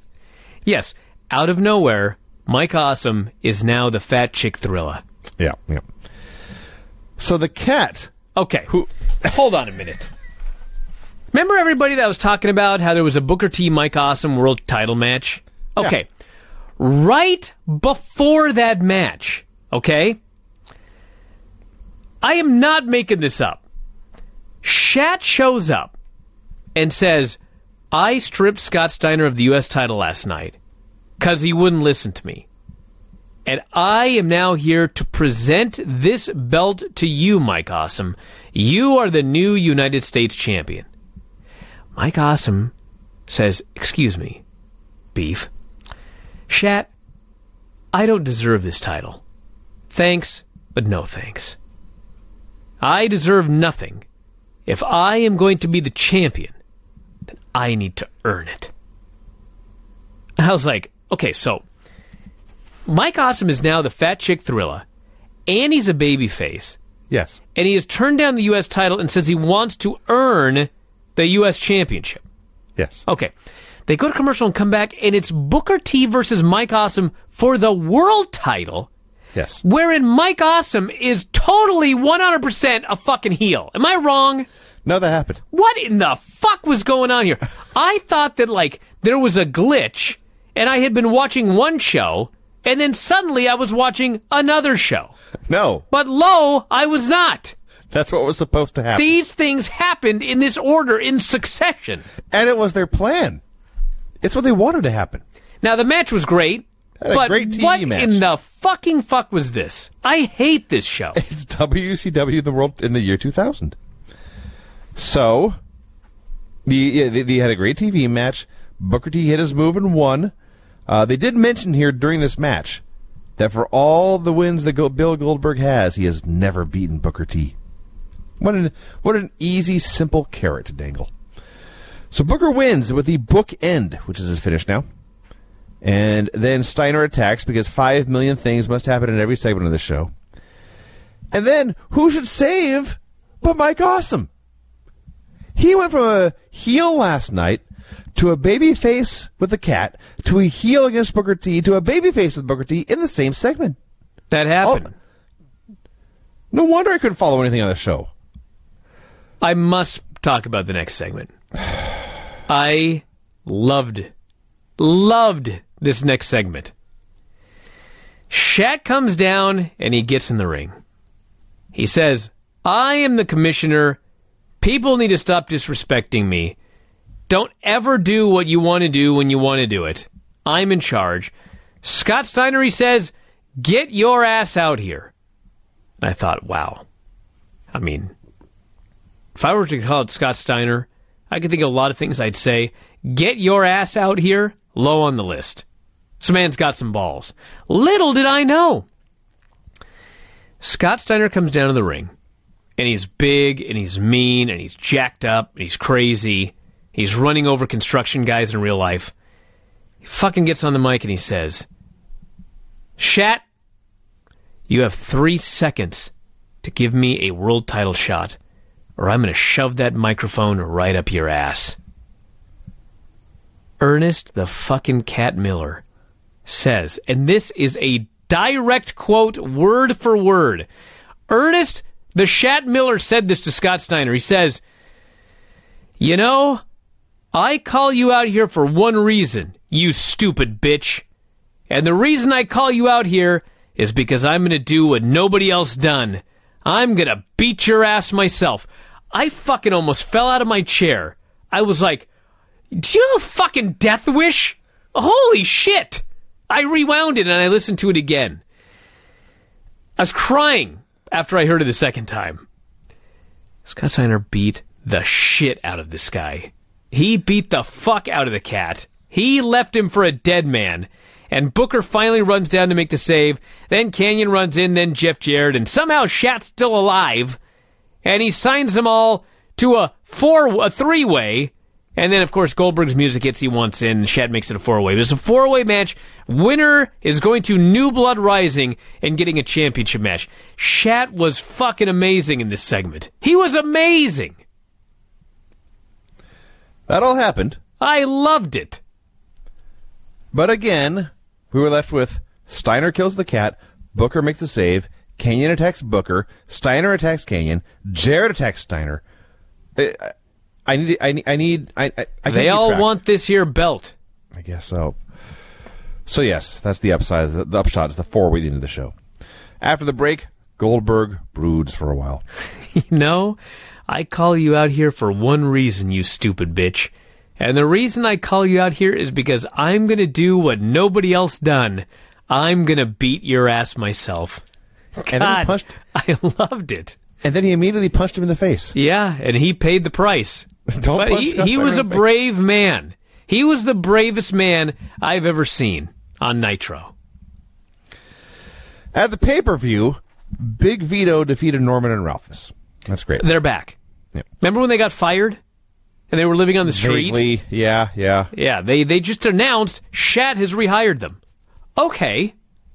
So we get a skit where Norman is training Ralphus. He's running stairs. He's trying to do push-ups. He's trying to lift weights. I don't know how many takes they did. I don't know how many stairs Ralphus actually ran. He appeared to be in legit cardiac distress. I was sincerely concerned for the man's health here. This is not good. And it went a long time, too. It leads to Big Vito versus Norman Smiley, although I guess Ralphus was in it, too. I am so over year 2000 hardcore matches. They brawled everywhere. They hit each other with shit. Wasn't any good. Here's the finish. Ralphus is on a table. Vito does a top rope splash and puts Ralphus to the table. And he's on top. So the ref says, well, that man's on top of that man and his shoulders are down. I shall count a pin. And he drops and starts to count 1 and 2. But this is not the finish. So Vito has to pop up to his feet. Okay. Then Norman hits Vito with a chair and begins to dance. Vito collapses and falls on top of Ralphus, and the ref counts 3, and Vito wins anyway. Why didn't Vito just pin the fucking guy? I have no idea. This was horrible. Why? You know, I do know. Because, Brian, 500,000 things have to happen in every segment. Not enough had happened yet. We needed more shit to happen before they could do a finish. Yeah, giant screaming thumbs down to that entire segment. My favorite thing on the show then happened. It also involved the cat. He is randomly walking backstage when music begins to play. And he can hear it, by the way. He can hear this music. The young dragons, one at a time, ambush him. He goes all Jackie Chan on them, beats their ass, and leaves them. I laughed, and I laughed, and I laughed. Cat versus Young Dragons is so much fun. Paisley needs the artist's shirt to be ironed. She goes into wardrobe where she meets Kiwi. Kiwi has debuted. He's just here now. He's just a guy in wardrobe. Although really I should be happy because this leads to the greatest spear Bill Goldberg ever did to Kiwi. Do you not remember this? I remember it happened, but I can't see it in my brain. Kiwi, I will spoil it for everyone because I'll never forget it. Kiwi tried some sort of springboard move, and as he is flying back through the sky towards Goldberg, Goldberg hits a spear and sends him flying back even faster the other way. It just cuts him in half. It's amazing. Paisley, by the way, smitten by Kiwi. Lenny Lane is still around. He's in the crowd holding a sign saying, "Use me." Madden tells the story. He's under contract, and they're not doing anything with him. Fuck. Welcome to 300 other guys. Not only that. And Lenny Lane sucked. That's the nicest way possible. That is the bigger point. There's a reason he's not being used on TV. He's no good. So Lance Storm comes out. He is being a dick. He tells the fans, I don't dance, I don't sing, all I do is wrestle. And being Canadian, that's why I do that the best. Fans, please stand for the Canadian anthem. So he came out here, he scolded the fans and lectured them about what they should be enjoying. He played the national anthem of a foreign country. He did everything he could do to get them to boo him. And that is a match with the artist where he's the babyface. And I don't want to alarm you, nobody cared about the match. Paisley's on commentary, more entertaining and insightful than any WWE announcer currently under contract. Oh man, she's doing commentary and all these dudes are lusting over Paisley. It's grinding my gears. The other she did Paisley? bury Lance, though, so that's just life coming full circle. I guess so. So we get 500 more near falls, and Lance wins with the rolling half grab. Vampiro arrives in a hearse with a coffin. General Erection and Corporal Occasion versus Chronic, who are the tag team champions now. They beat the perfect event for the titles last night. Juventud Guerrera on commentary, thank God. Just leave him on the mic the whole time. Entertain me. All these jabronis in the ring, he says, they sucks. Maybe that's why I'm talking the way I'm talking tonight. I listened to Hoovy tonight. They sucks because the Jew says so. Says this match is boring. It's in slow motion. It's not juicy. So the animals approach the ring. Jindrak and O'Hare attack them. They both through the crowd. 500 things must happen. Match keeps going. 700 near falls going on. So Kronik's got a new move. The idea is Adams will do a power bomb, and as he hauls the guy up for the power bomb, Clark will do a top rope lariat. Okay, great. It's a device. This is their finish. Yeah. Not just a move. It's their finish. Yeah. Now, before you get to their finish, this match was so bad, everybody. It was horrible. Ray and Hoovy are at ringside, and Jindrak and O'Hare run out and attack them. Ray and Hoovy hadn't even tried to interfere. They literally just got off headsets and they were attacked by these two madmen. Match is horrible. Brian Adams is awful. Brian Clark makes a comeback. He's absolutely wretched. Kronik then goes for their new finish. Their new finish. Not some random move in the middle of the match. This is their finish. What happens, Vinny? So Brian Adams lifts, I presume it was Corporal Cajun, lifts him up for a power bomb and he's standing there. And Brian Clark's on the top rope. Thinking, okay, he'll do a clothesline. It'll be like the Doomsday Device with the guy facing the other way, and that's fine. And then Adams, loses his balance and falls backwards. And Cajun hits the turnbuckle. Clark goes flying through the air. I don't think he hit anybody. They're all lying on the mat. They fucked up their own finish. To an unrecognizable degree. They just leaped and everyone fell down, and then they covered. And they pinned him. That was the finish. Their own finish fucked up. Their finish was the botched spot. This was one of the worst matches in WCW in the year 2000. It was miserable. Horrendous. That's exactly the word I used, actually, the finish report. We see Vampiro backstage nuzzling his casket. Oh, my God. Then we get this fucking Vampiro. Okay, so he's got a casket. The fucking demon, Dale Torborg, gets out of it. Apparently they had a match last night, but now they're buddies. Sting got thrown off the Titantron and was burnt to a crisp, I guess. I don't even know how. I just remember it happened. So Asia gets in the ring. She's trying to pull Torborg out of the ring. Vamp tells him to beat his wife. That's literally what he says. Beat her and choke her. Yeah. Be a man. So, and I'm not even making this up. The lights are out, but they go out. Yeah. Here's the thing. There's, purple shades in the crowd, but the ring is in pitch blackness. You can't see what's going on. Fans are booing because they can't see anything.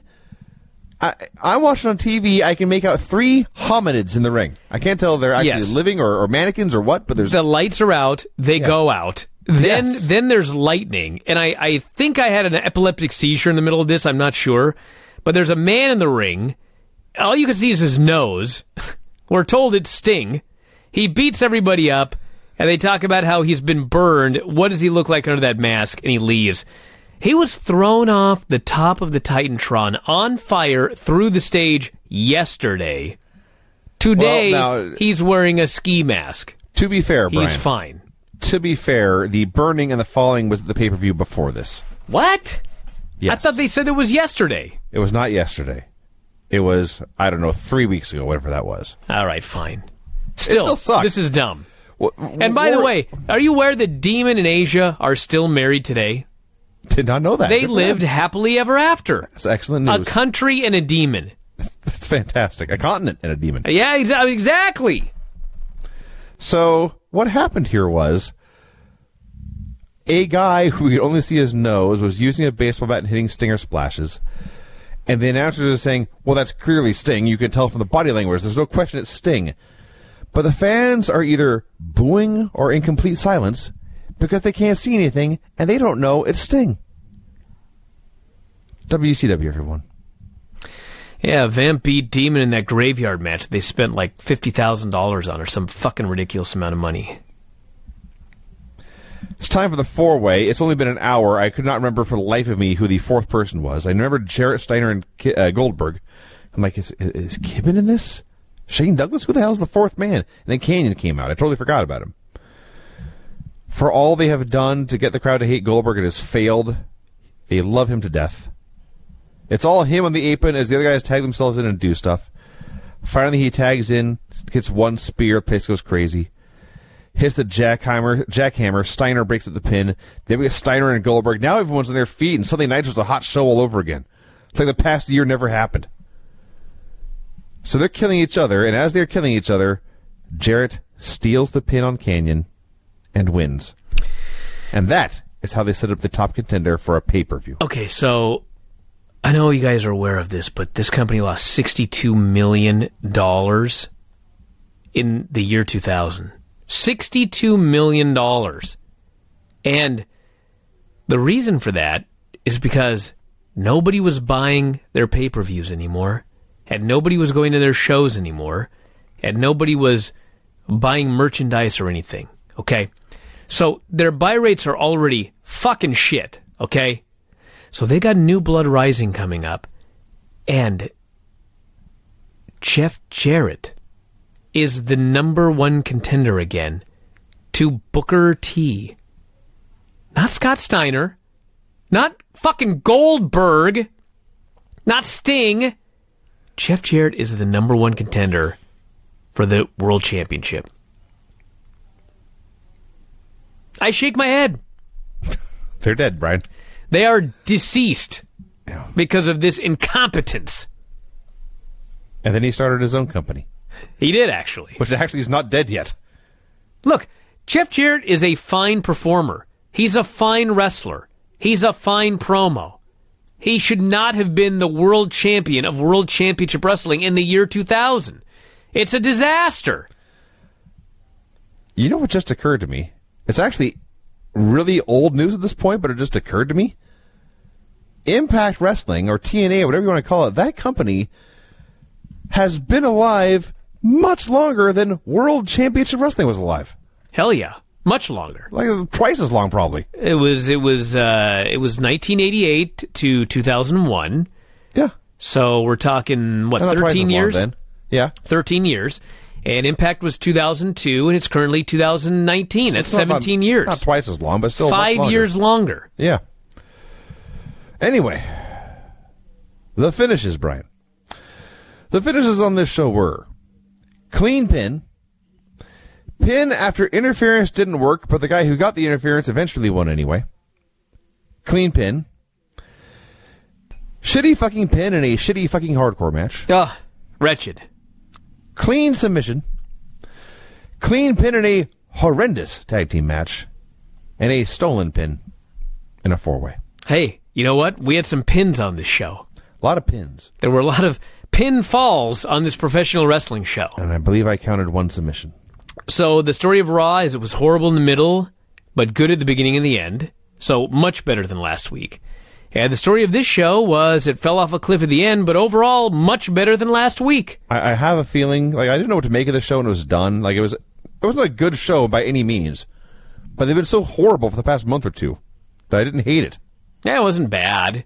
I mean, it was bad, but it wasn't that bad. Raw on Monday was worse than this Nitro. The Raw that I watched from the year 2019. I much worse than this Nitro. I can buy So when that. people, I compared it to WCW 2000, and some people think I'm being overdramatic, but I watched that Raw, and I watched a year 2000 Nitro, and Nitro was better than the Raw that I saw on Monday. So there you go. I need a break, Brian. You talk about Oh, Nitro get for a out of while. here. Nitro, July 18 of the year 2000. Correct. Thank you very much. Was that really the date? Yes. Yeah. That's pretty good. Tuesday Nitro this week. Number It was? two. Yeah. Yes. What happened? I wasn't paying attention. There was something on Monday. Like a baseball game or I something. forget. But, yeah, number 252, Tuesday Nitro. Opens with various clips of Scott Steiner being crazy and attacking people. This was the funniest fucking video. It's all about Scott Steiner, and they have the most over-dramatic music you've ever heard. It was like music you'd hear on America's Most Wanted or something. Okay. Or People's Court. It's just this this hilarious, wacky music. And Scott Hudson's recapping everything. And he says, if Scott Steiner worked anywhere else, he'd be behind bars or worse. In any other walk of life, were his exact words. I'm like, worse than behind bars? Well. So he'd be dead? Sure. What? He's not that bad. Oh, I don't know. Oh, that's there. Scott Steiner, if Scott Steiner acted in the world as he does on Nitro all the time, eventually he gets shot. He kind of did at this. It's not 24 hours. Okay. But yes, he did like hit people with his truck and stuff. Yeah. That didn't happen. Construction guys and such. What I liked is, I guess to be The fair, funny thing is, in real life, he is in real life, and he did do a bunch of crazy things that year. Yes. But he never went behind bars. no. Well, Which is why, as Scott Hudson said, in any other walk of life, he would already be behind bars. But I'm pointing out that he actually had a legitimate other walk of life, which is being Scott Rex Steiner. sure. And he, like, ran people over in his fucking car when Yes. they were... I suppose. He never went behind bars. He never did. Well, They looked at him and were like, let's just slap him on the wrist. the police come and they see him, and you better call the National Guard. I don't know what to do. So on Thunder, Good luck. no, it's easy. He was being interviewed by Mike Tenay, and Tenay pissed him off, and so Steiner nearly killed him until Medeja pulled him off. And then they played the People's Court music to tell us how serious this was. It's so violent they can't show it on TV. They did say that, yes. The first thing we see on Nitro is Scott Steiner attacking a car with a lead pipe. You know what's funny, by the way, is remember when Vampiro got thrown off that thing when he was on fire? Whatever the stupid thing they did at the Sting. pay-per-view, Sting? yeah. I don't even know what it was, because you said it was the pay-per-view before. Something horrible happened at the pay-per-view, and last week they said, we can't even show you, Right. but buy the replay. Yes. Okay. So we're not allowed to see what Steiner did to Tenay. But there is no replay. No. It's true. So you know what that means? It must have just been so bad. Well, what happened at the pay-per-view was not necessarily ultra-violent, it was just legal means. Sure. They were afraid Hulk Hogan would sue them. Yes. But Which this must have it just did, looked so horrible that they were like, we cannot air this on Nitro. I see your point. And Yeah. think about that. Yeah. They showed stills of him choking Tenay. Yeah. Tenay's an over-the-top sort of fella. It's true. So Scott attacks his car with a pipe. Rick's out there trying to calm him down. Eventually they leave, and Stevie Ray is now part of the commentary team. As of this moment right here. Because Scott Hudson had the flu. Scott Hudson had the flu, so Stevie Ray is part of the commentary team. Nitro Girls Dance, which turns into the Cat's entrance. The Nitro girls were back on Nitro. Yes. Weird. Don't I recognize none of them. You realize they lost $62 million this year and they destroyed a car Yeah. A on nice Nitro. one. For literally no reason. I forgot it happened until I recapped it right there. Yeah. And they gave away Goldberg and Steiner for free. It did. It did. So the Cat announces there will be a tournament for a new U.S. champion tonight. A one-night tournament. These are the first-round matches. Positively Canyon versus Mike Awesome. Correction, Vinny. Might Awesome. Which actually is a pretty fucking great That name. is a good name. Mike Awesome. Yes. It's even better That's what he said. when you see, if you ever have to do the last name first, would be Awesome, comma, Might. Yes. Lance Storm and Buff Bagwell. Vampiro versus the Great Muta. And Shane Douglas versus Billy Kidman. So then the Cat, who's feuding with Scott Steiner, who's a lunatic, the Cat begins to bury all the fat fans. This infuriates Scott Steiner. I don't know why. Because he's Scott Steiner. He destroys the monitor. He storms the ring. The Cat thought it would be a good idea to come to this ring with exactly one security guard. And that security guard says, fuck this. And he vacates town. So Steiner just mauls the Cat. Just grabs him. He wants a title shot tonight. They're in Detroit. He's in his hometown. Booker runs out, make the save. Rick Steiner's out there. Stevie Ray is out there. Eventually, there's more security guards. They all get separated. And the Cat, who I'll remind you 10 seconds ago was mauled by Scott Steiner, he again, for the second week in a row, calls Steiner a stupid bitch. Says, the only thing I'll give you is my ass so you can kiss it. He books Steiner against Goldberg for tonight. Says, kiss my ass, and runs away. This is a weird show. It is a weird show. When he first came out, he said he had some rules for the audience. He said he didn't want the people talking too loud during the show, and he wanted all of the fat-ass people to stay in their seats. Where was he at Stomping Grounds? I don't know. Calling his mom, I assume. Buff is here with a Judy Backwell who's in a neck brace and staring right into the camera. Brian, if your mother is injured and she has a neck brace...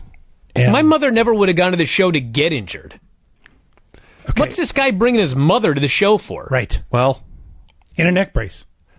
it only gets worse from here, guys. She should be convalescent. Let's save this for when it's really worth talking about. Okay. There's It's more, not ever worth talking about, but I'll wait. There is more to come. They're at the announce desk. Jarrett attacks Stevie Ray, lays him out with a guitar. Fuck.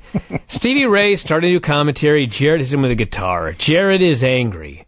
He's the chosen one. He has all the stroke around here. Maybe it's because I hadn't been introduced to Carlito yet, but looking back, Jeff Jarrett in WCW is the most one-dimensional, nothing-happening character I've ever seen. Okay. Like, I don't even... Like, at the time, I guess I was just so flabbergasted that Jeff Jarrett was a world champion. I didn't actually look and think about it, but fuck, this guy has got... There's nothing about this guy. He's an angry guy who hits people with guitars, and he says he's the chosen one, and he has all the stroke around here. And he calls people slap nuts. He's got nothing else. The other thing that makes it clear is that then we watched him do the exact same thing in TNA for a decade. Oh, It's true. I feel like he had more personality when he was in Impact. Maybe I'm wrong. But here, he is just a boring robot. An angry one. I did laugh after he hit Stevie Ray with the guitar. It took him like 3.5 minutes to actually fall. It was the slowest. I've seen glaciers move faster. Well, I don't think he was hurt because he was just totally fine like 5 minutes later. That is true. For the record, let it be known that at its worst here, WCW is still able to throw brackets on the screen for 10 seconds. It's not that hard. No. Positively Canyon versus Mike Awesome. Well, they were allowed to call it a tournament, too. That's yes. It was not a series of matches for a championship opportunity. That's a strong point. Buff Bagwell and his crippled mom Judy are out there. Handicapped. Buff slaps hands with Awesome. So first annoying thing. This happened in the opening segment and this segment throughout the show. The crowd sweetening was out of control. There's just random, generic, constant applause for 2 hours. It's drowning out the bumps they're taking. Funny you should mention that, Vinny. I was told, going back to Thursday's show, that Io Shirai was cheered wildly at Full Sail. And so they piped in booing. I see. Which would explain why as she was leaving, you could hear everyone cheering. I guess they were just cheering the whole time. Got it. So this show wasn't actually live?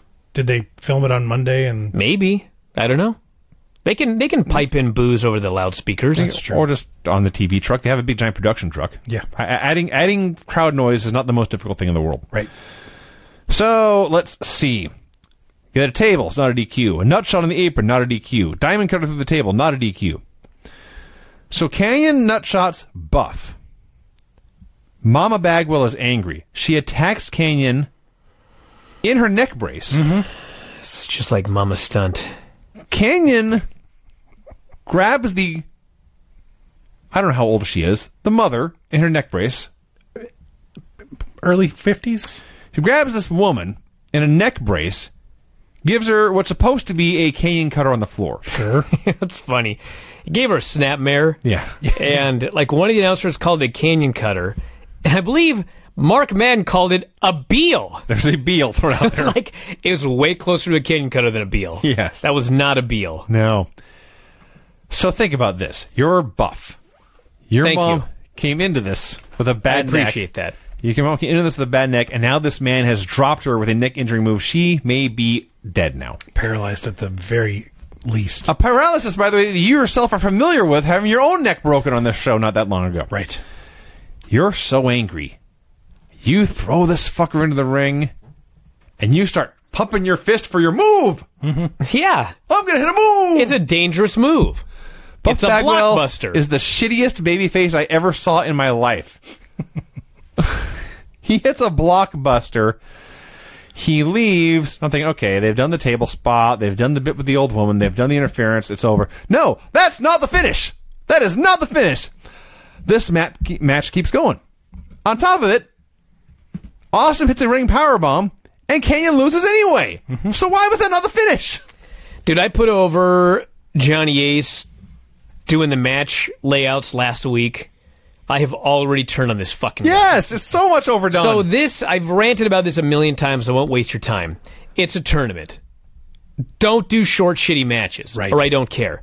But the thing is, they don't have a middle ground. They actually, believe it or not, they did have a middle ground for the finals, but every other match in this tournament, it was either a short bullshit match, or it was a short WrestleMania match where these fucking guys kicked out 85 finishers. yes. Is this that hard? Apparently. Just do a bunch of decent matches and then have somebody win at the end. Why is it so fucking hard? The times on the matches, this one was like 4 minutes. Next one was 2 minutes. 4 minutes with all these fuckers interfering, a ref bump, a run-in, a fucking awesome whatever, Canyon kicking out, and then Awesome pins him anyway. I was fucking furious by the end of And a this. table spot and a woman getting laid out. And I still don't know what the point of Bagwell and Judy interfering was, because it led to nothing. It led to nothing. Anyway. And then at the end, your winner got very large panties thrown at him. Big fat women's bloomers, we were told. That was the exact words. Big fat women's bloomers have been thrown into the ring, says Madden. Pamela interviews Lance. She is the dirt worst. Like, I'm just begging for the WWE robots after Pamela Paulshock. The first thing she fucking says is, "So you're pretty cute." And he ignores her. And she says, "Hello, I said you're pretty cute." I'm like, hey, fuck you. So Lance cuts a promo. It's serious business, not the dating game. Doesn't sing, dance, doesn't smile, doesn't joke. It's a tournament tonight. He's going to wrestle. All this sports entertainment crap goes out the window. I'm going to win the belt, rename it the Canadian Heavyweight title. He walks off. Pamela looks right at the camera. And in reference to one of the WCW superstars, she says, "What was that all about?" Or, "Who does he think he is?" Or something. I'm like, get off my fucking TV screen. Jesus. There's a million good-looking women. Billion! How many people in this world? A lot? Okay, there's probably a billion good-looking women here in this world. I'll admit, I'm not I don't need this one here ruining this fucking show and acting like everyone else is a geek. Buff is there with his mother Judy and his brother John. John, he says, "Take care of Mom. I'm going to go handle business." Meanwhile, Canyon and Smooth have a discussion. Lance Storm versus Buff Bagwell. Lance has a promo about his new attitude and how the fans turn their backs on him. In week 3 or 4. Has he even been here a month? I think this is week 4. No one's turned their back on anybody. You just got here. You know what this was? This was Becky Lynch after SummerSlam. Like, what are you talking about? Nobody turned on you. I guess. Nobody disrespected your anthem. Yeah. They just needed something for him to blame the fans. So he asked for the Canadian anthem to be played. Buff attacks him during the anthem like a dick. And the fans chant USA. Yeah. This was far more disrespectful than the fans chanting "This is boring" during Alexa Bliss's match. I just want that known. So somebody here called Lance stiff. And Mr. Stiff took a huge backdrop. I want to note that. They're talking about everything going on with Buff's mother. And Tony says, Buff Bagwell's going through an emotional roller coaster. He may be out here smiling, but you know it's messing with his head. Dude, I'm watching him. I watched him like 4 segments now. He's fine. Mm-hmm. He doesn't care about his mom. Nope. He's out here. He gets to flex and dance and do this, and do his move. He's happy. So, again, Buff hits a DDT, calls for his move, and this video of the Bagwells on the screen, it distracts Buff. Lance hits the half crab. Buff immediately submits so that he can now escape to the back and rescue his mom. Now, we couldn't see what was on the big screen, but I know that somebody screwed something up. It was bad. They had a long shot of the car and Judy, and it was supposed to be the attack, but the attack never got aired, and they had to air it after commercial. It was all kinds of messed up. Kat is in his office flirting with a Nitro girl when the Young Dragons music hits. I love this. I don't care. This was the Pink Panther and Yes, Kato. it's exactly what they stole from the best. He can hear the music. No one else can. But he knows trouble's about to go down, so he dismisses her. And then, of course, the Young Dragons come out of hiding and attack him. As they're all brawling, Stevie Ray saves, but Cat jumps in and says, wait. They're my friends. We're just practicing. I did laugh. Yeah. I laughed about that, and then I laughed after Stevie demanded Jared, and he got Jared. They go back, and Shat says, okay, guys, let's try it again. Let's finish. And they all go, hi-ya! And they all start doing their little... That was great. It was awesome. I turned on Shat. The Cat Young Dragons feud is great. It is entertaining. It's not even a feud. They're buddies. Yeah. Fair. Program. The Cat Young Dragons program. Yeah, they're training partners. So we see the parking lot video. The Bagwells, Judy and John, are getting into a ring when Smooth runs up and says, John, who we just met 2 minutes ago, something's going down in the ring. Buff needs you. And so John runs to help Buff, leaving his mother alone in the parking lot. A half a second later, Canyon's on screen. He runs up, he drags Judy out of the car, tears off her neck brace, grabs her by the head, and then conveniently moves off camera to supposedly give her a Canyon cutter for the second time on the show. We then cut. Judy Bagwell's body is on the floor. All right? Listen. I don't mean this is tasteless, I know, but she's dead. Unmoving. She's not literally breathing. unmoving. She's on her face. Right? Okay? She's on her face, her hands down by her sides. She has passed on. She's shuffled off this mortal coil. She is no more. Maybe she's just sleeping. Buff Bagwell and his brother John are so upset. Why are you so upset about John? Because we just met him and he's a major part of the show. Okay. But you say his name like he should have a different name. Yeah, it was disdain. I don't know. Like Jack. I have disdain for this whole show. It should be Buff and Jacked. Yeah. Jacked Bagwell. Jacked Bagwell. So was that hard? That took you no seconds and no thought. Thank you. To think of Buff's brother Jacked. Yes. The point is, they are so distraught about the demise of their mother. They're on their knees, kneeling over her rotting corpse, saying, I don't know, what happened? It's your fault. You were watching her. Go get help. Okay, fine. The worst baby face I've ever seen in my life was Buff Bagwell on the show. You need to watch Raw. Fair. But listen, he was so unlikable and awful here. It's Buff Bagwell. At That's his his fucking gimmick. At his worst. Even when he was a babyface, his gimmick was he was an unlikable prick. Yes. Which is great. When he was a funny heel was awesome. When he's supposed to be a hero, my God.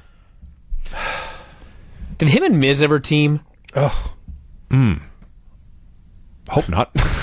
that'd be all kinds of awful. Medeja tries to have a talk with Steiner.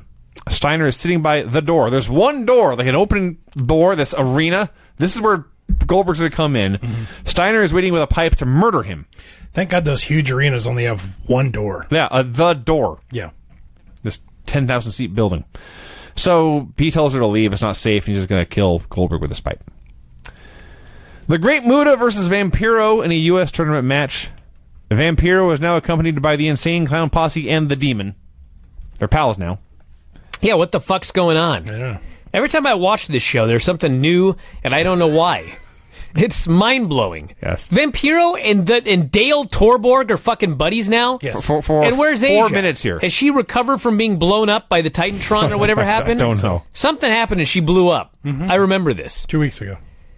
Muta's out there, and he wasn't super mobile, but like compared to the mid-2000s Muta, he was Will Ospreay. You mentioned this last week, and I kind of blew it off, but in 2 matches tonight, it was so clear. He could move still in the year 2000. And the amazing thing is that, well, first off, there was a grossly obese fan without a shirt on, about 4 rows up. I mean, what the fuck's going on? Maybe that's who Kat was talking about. Somebody put a shirt on that guy something. This guy looked like he had puppies. So, Muto, the babyface, beat him and beat him and beat him and beat him and beat him and pinned him with a moonsault. That's what happened. Like, listen, in The Observer, they write about how Vampiro was upset about this in the back. Like, he's being an asshole. And I'm watching this match going, I'd fucking be mad too. They've been pushing Vamp for like 2 months now. And then they send him out here to do a squash job for the Great Muta, who, by the way, is just going to get beaten clean in the next tournament match, and that's probably the last we ever see of him. What in the fuck was this? My question is, why did he have to spray Madden in the face with the mist? So Man could go backstage and do a gimmick with Kiwi. That was later on. I'm sorry. Yeah, that's the reason. Okay. Yeah, the ICP got misted. Madden in his sunglasses got misted. So at least he had an excuse to not be like writhing in pain. He said, like, I think I'm okay. The glasses got most of it. But yes, Mooner took all the match. The Demon got on the apron. Nothing came of it. Muda hit a Frankensteiner, but Vamp kicked out. So Muda hit the backbreaker and the moonsault and won. Mm-hmm. Which, we need more finishes where a guy says, that didn't work, I'll try this, that worked. That's fine. There's a lot of moves in this match. There was a lot of moves. And then the Vampire, when ICP turned on the Demon and laid him out, so the faction broke up in their very first appearance on Nitro. Yeah, they said that Dale distracted Vamp. I did not see this. I don't know what happened. Dude, there was a lot of explaining what happened, and when you rewound, it didn't happen. That was one of the stories of this show. Steiner's waiting to kill Goldberg. Instead, Ralphus and Norman Smiley come in. So Ralphus is fat anyway. Yes. And they gave him a great big belly pad, too. So Steiner hits him in the belly with his pipe. And he yells, "Take it like a man!" Ralphus, and then he punches him in the face. Ralphus doubles over in pain after this shot to his belly pad. And then Steiner actually did punch him in the head. It wasn't that bad, but he punched him in the head and I laughed. And Norman's begging for mercy, but Steiner killed him, too. Oh, my God. Shane Douglas and Billy Kidman. So Douglas is cutting this promo about banging Tori. And Shivani is like, think about this. Okay. Tori Wilson is now with Shane Douglas, and Shane's about to wrestle her ex-boyfriend, Billy Kidman. What an amazing coincidence. Yeah, sure is an amazing coincidence. Tori looked spectacular here this evening. Love the young lady. Yes. Yes. Franchise, she says, is more of a man than Kidman ever was. She was faking it every night. She couldn't wait to get her ass franchised. That is actually what she said. Mm-hmm. So they're doing this match. Tori trips Kidman. Shane Douglas hits his finisher. Fuck. The They Pittsburgh forgot Blood. spots. They fall down. This is horrible. Tori trips Kidman. Douglas hits a Pittsburgh plunge. Kidman fucking kicks out. Not the furious. finish. Kidman tries a roll up. Douglas kicks out. Tori hits Kidman with a chair. Douglas covers. Kidman fucking kicks out. I was so pissed. We're like 2 minutes in. Yes. I'm like, fuck you. And finally, Here's Douglas the finish. No, I need to discuss this in detail. franchises his ass. Shane does, in fact, franchise his ass. The face-to-face stunner. He makes a cover. The ref counts 1. The ref counts 2. The ref drops his hand, but does not count 3. Shane gets up and rolls over. The ref looks at Shane. The ref turns. The ref calls for the bell. A fucking atrocity, this match. This was fucking awful. Just the worst. It didn't go 24 minutes, though. No. Even they knew. Even they knew. Let's do a horrible 2-minute match instead of a horrible 20-minute match. I will, yes, it was at least short. That is the only positive thing I can say about this. So Goldberg, like 6 weeks ago, turned heel. A horrible idea at the time. Everyone knew it. He's been a bastard, a miserable bastard this whole time since. He shows up today, the friendliest Bill you ever saw. He's shaking hands. He's smiling. He's talking to guys. There's some dude outside. It's some nice sunny day in Detroit. He's just hanging around with no shirt on. Goldberg has a shirt on, of all people. But this guy has a shirt off. They're just chatting, shooting the breeze, having a fun time. Steiner's still waiting for Goldberg. Tank Abbott tells us that NSYNC is down the road playing in front of an empty Silverdome. Here's the real stars. It's 3 count. So 3 count is dancing. The Young Dragons get a ladder and attempt to steal their gold record. Mm-hmm. No, it's a match.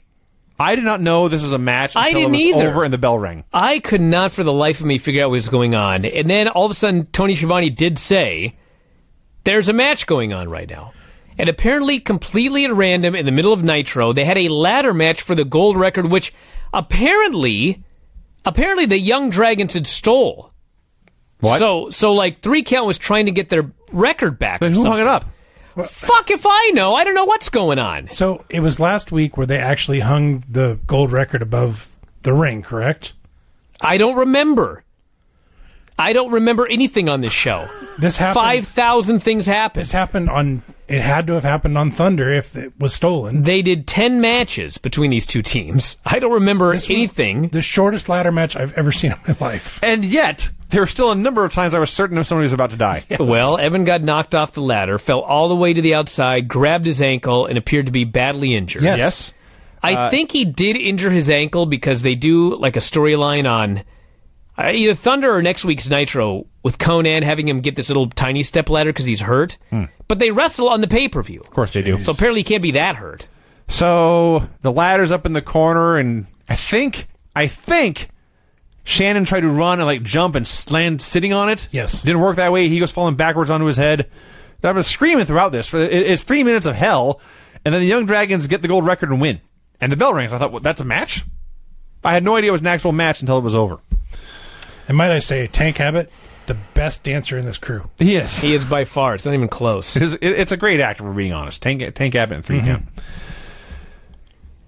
So Goldberg walks in the door. Scott Steiner, as promised, tries to kill him. Now think about this for a second.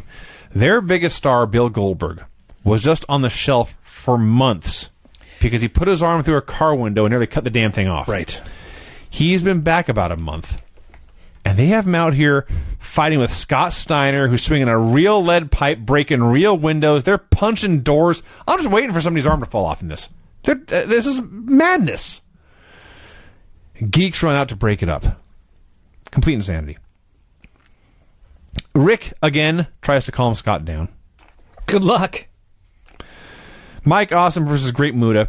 This is another one. It was in this match where Madden got misted. We all got confused. Yeah, they went about 3 minutes, and at least they did a real match with a real finish. But, like, the real match was Awesome pinned him clean with the running powerbomb. Here's my entire notes. In 3 minutes. Here's all my notes in the match itself. They do some stuff, and Awesome wins with running powerbomb. Why did Muta squash Vampiro if all he was going to do was lose to Mike Awesome and maybe never be seen again for all I know? Because I don't even remember his career. The people making the show are dumb. Let's find out if he stuck around. I think he actually did. We'll never know. Well, no, we're going to know because I'm looking it up right now, Vinny. Okay. But you can talk about something else if you want to while I'm Googling. Buff beats up Smooth until Kenyon saves.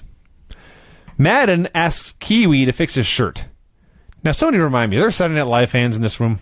Mm-hmm. When did Mango debut on Saturday Night Live? Was it around this time? The late 90s? Okay. Yeah. I didn't realize at the time Kiwi is a blatant ripoff of Mango. Sure. Because everyone, regardless of gender or sexual identity, they all are immediately smitten with him. Yes. Madden is obviously taken with young Kiwi, who blows him off. Paisley is back for the second week in a row. She wants Kiwi to fix her skirt, but the artist drags her away. So he actually sticks around till September of 2000, and fucking believe it or not, He teams with Vampiro, doesn't he? he wins the tag titles with Vampiro and New Blood Rising from Chronic. Oh, that's in just a few weeks. What? That's 2 weeks away. Keep that in mind, Brian. Keep that in mind. Holy fucking Christ. Actually, I saw that match. It was in Vancouver. I think, Yes, it was in Vancouver. as I recall, that was in It's a very, very famous show. for bad reasons. Yes. And as I recall, even though it's a very short drive for us, and we did not at the time, we might get a show every 6 months, and we were Right. huge fans, we didn't bother going. I went. I don't think Brian and I did. No. I'd have to look. So it's Shane Douglas versus Lance Storm. Before the match, I'm just going to read verbatim what Tony Schiavone actually said during the intros. Recently, the latest edition of WCW. Okay, I was told we were going to show a magazine. Now we're not. That was Scott Steiner in Iron Man magazine, I do believe. And I was told it was going to be something else. Well, that's the thing about Monday Night Show. You just never know, on many levels, what's going to happen. Now, they ended up showing the magazine. Later they did. Well, they flashed Steiner here, and they showed this thing later, but Did they not want to show it because Kimberly was on the cover as well? I don't know. They didn't mention that. She was on the cover. Didn't realize that. I got two things to say about this match. Let's get back on track Sorry. here. I realize Lance is my buddy and everything like that, Sure. but it was abundantly clear in this match that he was the best worker on this entire show. Okay. And by the time the show was over and he was the heel U.S. champion, it was like, why isn't this guy the fucking champion? What does Jeff Jarrett do better than Lance Storm? Name one thing. He says slap nuts. Name one thing. I'm sure with training. I'm pretty sure I could get Lance to say slap nuts. And it probably would be funnier than when Jarrett says it. Probably. So the other thing that it was a revelation to me in this match. I'd never thought about this before in my life. So Lance takes this backdrop over the top to the floor, and he practically does a handstand on the top rope and goes outside. Yep. And I thought, Guy's a pretty good athlete. Sure. But if you recall, when he made his debut, I said he was a great athlete. So my point of all of this is, because he was in his gear, and because I see people doing athletic things in their gear all the time, I see. Lance doing something athletic in his gear, I was like, that's a pretty athletic guy, but my mind wasn't blown. But if you take the same fucking guy and you put him in street clothes and tennis shoes, and he does the same high spots, you're like, holy shit, what an athlete. You understand what I'm saying? No. Yes. Because you're an idiot, Vinny. How many times have you ranted? When you see a person in a sporting event being an athlete in their sporting attire, Okay. you're just seeing them in a sporting event. And your brain is like, they're doing a sport, of course they're a great athlete. Sure. If you saw, I'll give you a good example. If you were watching the Olympics and you saw some gymnast do a round-off back handspring, double twisting full layout on the floor, you'd be like, fuck, that was very impressive. Then you'd see a bunch of other gymnasts do the same thing. If you're walking down the street in Seattle, if you're on your way to It's the weirdest stomping thing grounds, and instead of seeing a naked man, Right. you see some woman down the sidewalk do a round-off back Oh, I handspring, wish. double twisting layout, I'd have been much happier. you'd be like, holy fuck, that's the most impressive thing I've ever seen anyone do ever in their life. Because they're in normal clothes. I see. You know what I'm saying? I do. Thank you. I get it. I actually have a story. First of all, your rant is funny to me because I can't count how many times you've ranted about guys with no gear and how much you hate it. I do hate it. But Lance doing all that crazy stuff in his fucking sneakers, to me, was much more impressive than him just doing it in his gear. So in high school, I once shared a Spanish class with her. Oh, dear Lord. And near the end of the period, we're both in there cramming for extra credit. I was desperately trying to pass. She was desperately trying to get an A. And she finished before I did. And she goes up with Professor. And he goes over everything, checks this and that, does the math, and she announces, yes, you've done enough work, you get an A. And she was very happy, and she goes outside, and the classroom window's there. Yes. And she does, I believe you said it was called an aerial. It's Sure. A cartwheel with no hands. Yep. But flying through the air, like splayed, it's beautiful, gorgeous, graceful thing. And I thought, I know she's practiced for years to do that, but everyone in their life should get to be that happy once. Okay. But my point would be, Well, she was in street clothes, too. it blew your mind because she was in street clothes. If she was in a leotard, I probably would not have You been as wouldn't even impressed. have thought twice about A gymnast and a gymnastic it. thing. Thank you. So the other thing about this Finally. match, of course, is that not only is Lance a great athlete and a great wrestler, he'd also probably wrestled Shane Douglas a dozen times, or dozens of times, in ECW. Now, does your theory work the other way if Lance is sitting in his gear on the couch eating chicken? I've never seen anyone eat chicken like that before. Yeah, I probably would say that. Okay. Well, we've established anytime you get wrestlers in their gear in a normal setting, it's always great. See, the other thing with your original theory before you realized and had a revelation and realized I was right is that 99.99999% of this business, people in this business that work in their street clothes, suck. Okay. So you ain't going to see anything that athletic. That's fair. You're denigrating the Sandman. Oh, yeah, you see Sandman do and quite frankly, if you saw Sandman do a flip dive over the top, you'd be blown away. I've seen him do flip dives over the top. Because he's the Sandman, They don't look like and Lance's. he looks and dresses like that. Well, you can almost do anything when you're drunk. So anyway, Kidman's out there on the stage eating popcorn. This distracts Shane. They do 500 more near falls because they have to. And then Lance hooks the half crab, and even though they're both heels, they're both heels, but at various points they're both playing babyface. But anyway, Lance hooks the half crab, grabs the ropes for leverage, and he wins. Mm-hmm. Billy Kidman then comes out to physically assault his ex-girlfriend. Thank God Lance Storm, a gentleman, was there to save her. Yes, the evil heel. What the fuck? So Stevie Ray, in his segment earlier with the Cat, he wanted a match with Jeff Jarrett, and Cat said okay. And they were then told that Stevie Ray, our former broadcast partner, is getting ready for a match. He never said a word. He was on this show as a broadcast partner for maybe 20 minutes. He called one promo, and then Jarrett hit him with the guitar. Jeff Jarrett versus Stevie Ray. So in a minute, 100 people interfered, and Jarrett won with the stroke. Yep. They literally have no middle ground. They did for the final match, and that was it. Medeja threw herself at Stevie Ray. This is a flying body attack. She was going to do an axe handle, but apparently I guess. misjudged how far away he was, and all of her weight, all 110 pounds, landed on the back of Stevie, and it barely moved him. She just hit him with her chest. Flying through the air, hit him with that. Those are deadly weapons, too. Yes. So, in this woman match, we got 4 matches announced for New Blood Rising. Jeff Jarrett versus Booker T for the world title. Sting versus The Demon. Shane Douglas versus Billy Kidman.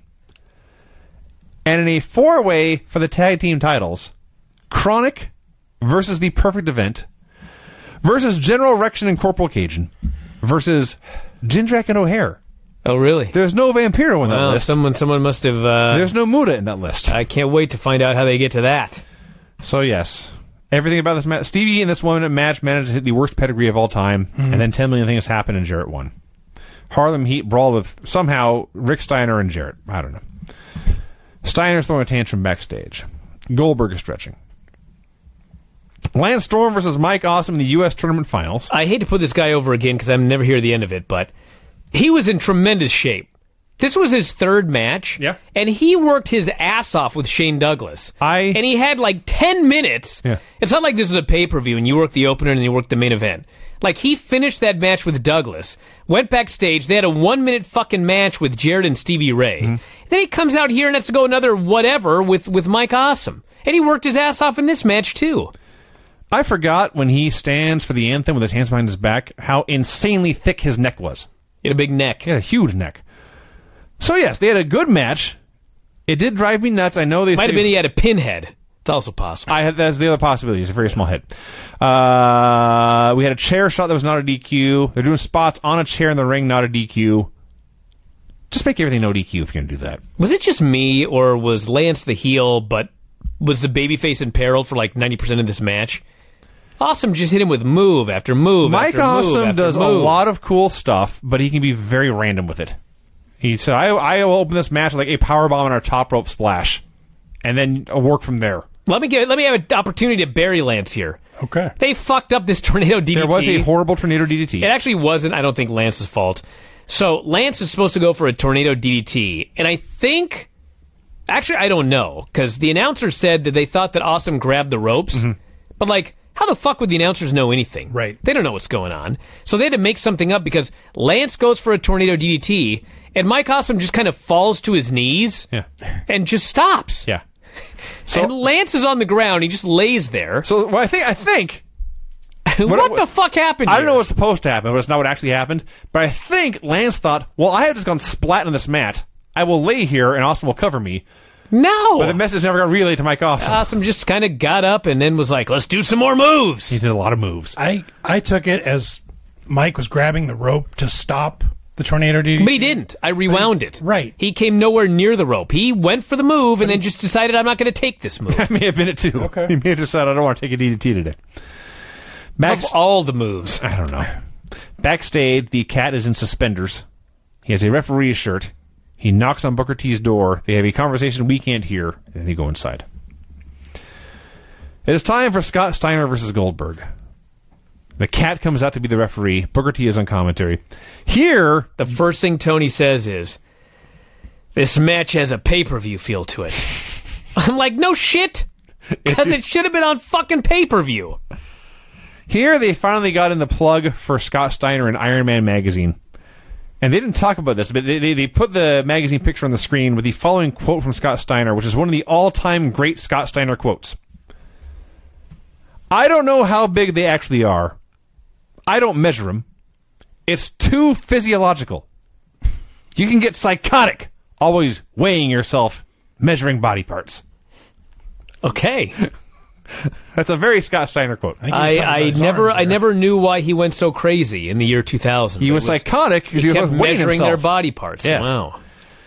So, my favorite style of wrestling is giant, scary men hitting each other really hard Yes. and throwing each other through the air.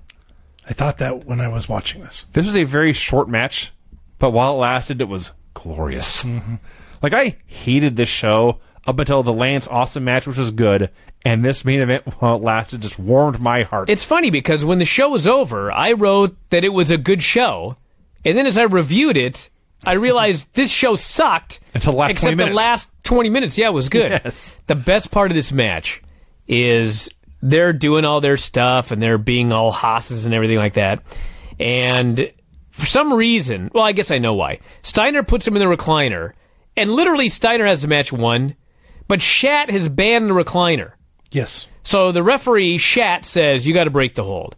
Steiner's like, fuck you. He gets up and he punches out Shat, who deserved it, by the way, because this is bullshit. So Booker then hits the ring, and the spot is supposed to be that Goldberg is going to go for a spear, Booker will leapfrog him, and Goldberg will spear Steiner. Right. But Booker either doesn't jump high enough or Goldberg just runs way too fast. And we have the most vicious-looking, legit chop block in the history of wrestling. Fucking Booker goes ass over tea kettle 10 feet in the air. You gotta imagine this, because Goldberg hits him in the legs. So Booker spins in the center of gravity. So as his legs go flying up very quickly, his head goes spinning down just as quickly. Yes, but he fucking flips over 10 feet in the air. He glances on the ground, he grabs his leg. I'm like, oh, fuck, it's over. Yeah. His leg is hurt, but not that hurt. But he shakes it off, and he still does the biggest jumping Harlem sidekick on Goldberg you ever seen in your life. And I'm just loving everything here. Then out comes fucking Kevin Nash. Yeah. The conquering hero is here to save us. Hometown guy. Powerbombs Goldberg. He powerbombs Steiner. And the show ends. And I'm like, fuck off. Yep. What an ending. What an ending. That was the end of the show. I mean, at least they're saving this match like the real match for pay-per-view. They actually eventually do this match on pay-per-view. And if I recall correctly, it's fucking awesome. I can't imagine it not being. By the way, did you mention Kevin Nash strolling down to the ring, drinking a beer? Was he? Yes. Oh. All I know is that, look, let's be honest. These powerbombs were really cool. Okay. Kevin Nash's powerbombs and Goldberg and Steiner looked awesome. And the crowd loved it. So it was not my favorite thing, but I've seen dumber shit. Yep, it was Fall Brawl 2000. Scott Steiner Goldberg, that 13 minutes and 50 seconds. That sounds great. Yeah. WCW Monday Nitro number 253, also July 24th of the year 2000. This was one of those rare deals. He comes out as a new Canadian heavyweight champion. Yes. And he says, I am going to play the national anthem. And to cut to the chase, he's supposed to be facing Vito. And I thought, well, clearly somebody's going to interrupt the national anthem, lead to a match. I waited, No. I waited. For the first time in the modern era, we went all the way through the national anthem. And probably the last. And then, nobody came out. So he starts talking. Yes. Yelling at the fans, they should be embracing him. The morals in this country, he said, have reached an all-time low. Like, The good old they're days. low, my friend. But man, just you wait, dude. And he issued the open challenge. I love how Mark Madden is his mouthpiece on the mic and just, respect the national anthem, and he's trying to sing along badly. Yes. Badly. I also, Lance, by the way, called out Mike Awesome for their match in New Blood Rising. August 13th, he plugged the date. Another big fucking mistake he made. Having that match? Yeah. Well, yes. But he talked about what a great match he would put on for that Canadian crowd. Says, I need a warm-up. I didn't want an open challenge. Out comes Big Vito, who immediately says, shit. He calls him a Canadian piece of shit. Yeah. And Lance says, I have put my Canadian title on the line. You should put your hardcore title on the line. Actually, it was weird because Vito says, I have the biggest grapefruits. Everyone knows you can't kick my ass. And Lance's challenge begins with, I do this for a living. Okay. I'll put my title on the line. You put your title on the line.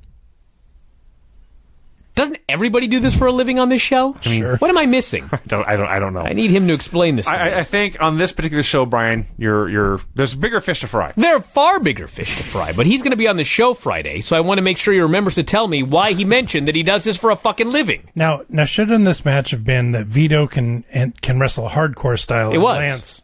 They use kendo sticks, I understand, but Lance was defending his U.S. title. He shouldn't have been able to. but it was a double title match. Well, that hardly seems fair, because Lance was also challenging for I the know, hardcore it title. seems silly, that's all. Well, it's pro wrestling, Craig. It is kind of silly. Thank you, Brent.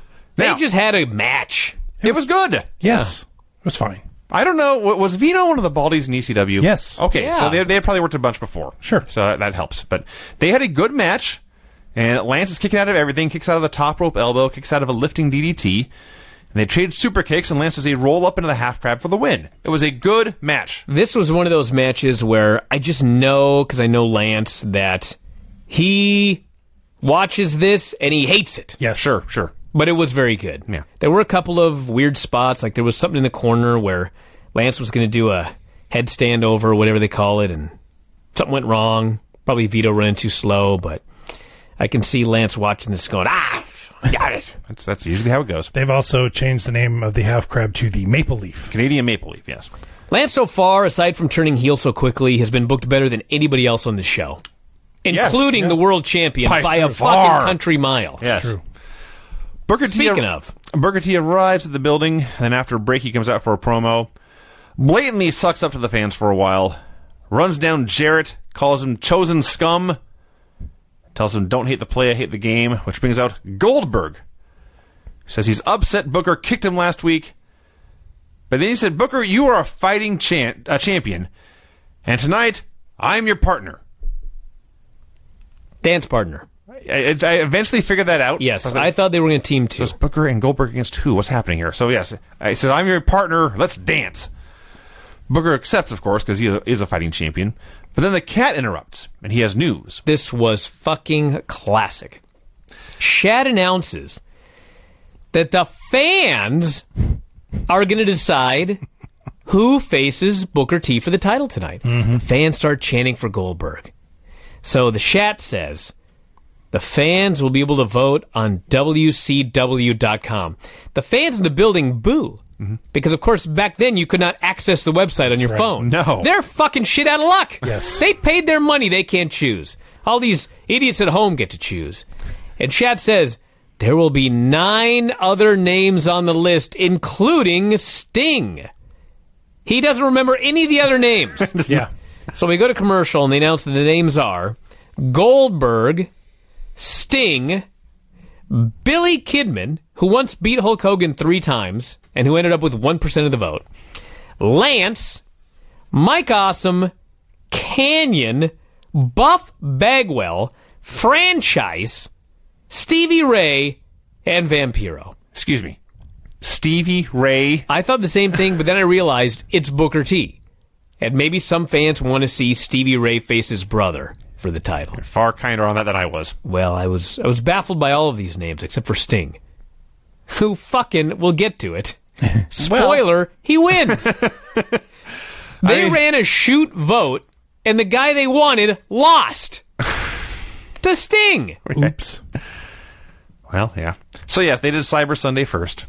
And before they announced these names, Brian, I do want to mention Cat threatened to fire Goldberg or suspend him or just kick his ass. Yeah. So Goldberg... That did really well last week when you tried to kick the ass of Scott Steiner. Yes. So Goldberg grabbed him, Booker grabbed Goldberg, and Geek separated them. Billy Kidman comes out.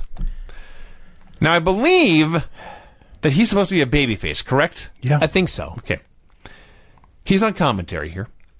He says, it's Tori's birthday, and that's a shoot. And he has a gift for her. The gift, he explains, and he holds up a videotape. And I know that VHS was still a popular thing in the year 2000, but this is the biggest tape I've ever seen in my life. It's probably beta. It may have been. Yeah. Might have been one from the truck. I never actually saw a beta tape. I don't know what it looked like, but it's this huge plastic thing. One reel. Okay, I had one reel. Maybe it was beta. Maybe. So he explains, this is a special videotape of myself and Tori Wilson engaged in some extracurricular activities. It's revenge porn. Billy Kidman, the babyface, Yes. is threatening his ex-girlfriend with revenge porn. Yes. And even says, I should have just sold this on the internet. Yes. What an asshole. Yeah. What a horrible human being. That's what happened here. All right. But the fans in this era, Yeah. because Lance was half right, they so badly want to see Tori naked that they're okay with revenge porn. They are. Well, it is Tori. Story. That's what they're thinking. And by the commentary, the Pamela Anderson, Tommy Lee thing was out. I see. As this is all going on, by the way, this whole thing, when Kim is talking, David Flair comes out in a shirt and tie. Why was he in business attire? I don't know. Thank you. I thought I might have missed something. Miss Hancock is dancing. Yeah. This leads to a match. This fucking match was David and Stacy versus Major Guns and Chavo. And I barely paid attention because fucking David was hideous. The women were horrible together. Dude, these women. Chavo sucks. And somehow in the middle of all of this, Miss Hancock somehow gives David a high cross. Then she yells at him like it's his fault that she hit him. Major Guns rolls her up for the pin. This is leading to Miss Hancock versus Major Guns in a mud pit match at the pay-per-view where they will tear each other's clothes off as Billy Kidman on commentary is talking about revenge porn. Then Chavo pretends he's dead, so Major Guns goes to give him mouth-to-mouth. For some reason, Miss Hancock cannot handle this. She breaks up the mouth-to-mouth. And then she tears off Major Guns' top, and somehow Chavo attacks David and clears the ring. Yeah, she tears off Major Gun's top, which Major Guns does it to her own top every match, and she's mortified. Yes. Well, sure, but she didn't want her top torn off by this woman. So this was an assault. Until Chavo pointed out, you do tear your top off every single week. And she looked down and said, I did spend a lot of money on these. I may as well show them off. And then she was happy again. This was a god-awful segment. You don't buy a new car and keep it in the garage. No. So Some people do. this match was tragically bad. Horrible. I was moved to tears at one Wretched. point. Bottom of the barrel, amateur hour bullshit. You were moved to tears? Well, About what? I'm exaggerating. Okay. I did write abject misery in Sometimes wrestling I form. am moved to tears. So we need to accurately alert people when we were moved to actual tears. I gave this match -3 stars. Wow. And at the time, I was convinced it would be the worst match on the show. Okay. Little did you fucking know. Naive, hopeful idiot. Jarrett wants a title shot from the Cat. The Cat tells him to leave. Jared is angry. He wants a title match. Slap nuts. Because he's the chosen one. These assholes on the board arguing with me about Lance versus Jarrett and talking about how Jarrett's done some great promos. I'm like, fuckers, watch these fucking shows. There ain't shit that he's doing. Nothing. It's the same shit every week. Slap nuts, I'm the chosen one, and I'm angry. Over and fucking over again. There's nothing to the guy. He didn't even make the list for the I voting. spat everywhere. He didn't even make the list for the voting Jesus. for the championship match. The last world champion is not in the top 10 now. Right. So the Cat books him against Chronic and threatens to suspend him without pay.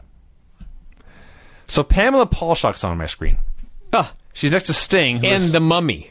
who's wrapped from head to toe in black. The fucking elephant man standing there. First thing she says is, I'm here with Sting, if that really is you under there. Well, we didn't know. Well, It was a fella, had a literally wrapped head to toe. Yes. You couldn't see anything, including his eyes. no. But somehow you could hear him perfectly. When he spoke, it was definitely Sting. He promised if he won the voting, he would win the title from Booker T tonight. And he warned the booking committee that this stupid mask is coming off tonight. So what? It's a shoot that, like, he doesn't want to be in the stupid outfit, but, like, the I don't even booking know. committee. Like, what the fuck's going on? So you were burned, right? That was Burned the up story. crispy. well, apparently, So you've been in... it appears he's upset at whoever booked him to fake be burned. That's what I got out of this. I hadn't thought of that. Why else would he say that? I have no idea. The booking committee wants me to wear this, but I'm going to fucking take it off. So I thought he'd expose his burns. Whatever. I don't mean, know. he's not burned, so... I don't know, Brian. Well, I know, Vinny. I'm pointing out how stupid this goddamn show is. It is very stupid. It's horseshit. None of it makes any sense. And it is worse than Raw Monday. By a fucking long shot. And we're not even to the bad shit yet. Mm-hmm. The first hour of the show, I didn't hate nearly as much. And then Tenay interviews Goldberg. Goldberg says, I'm guaranteed to get this title match, and if I don't, the winner is leaving the building in a body bag.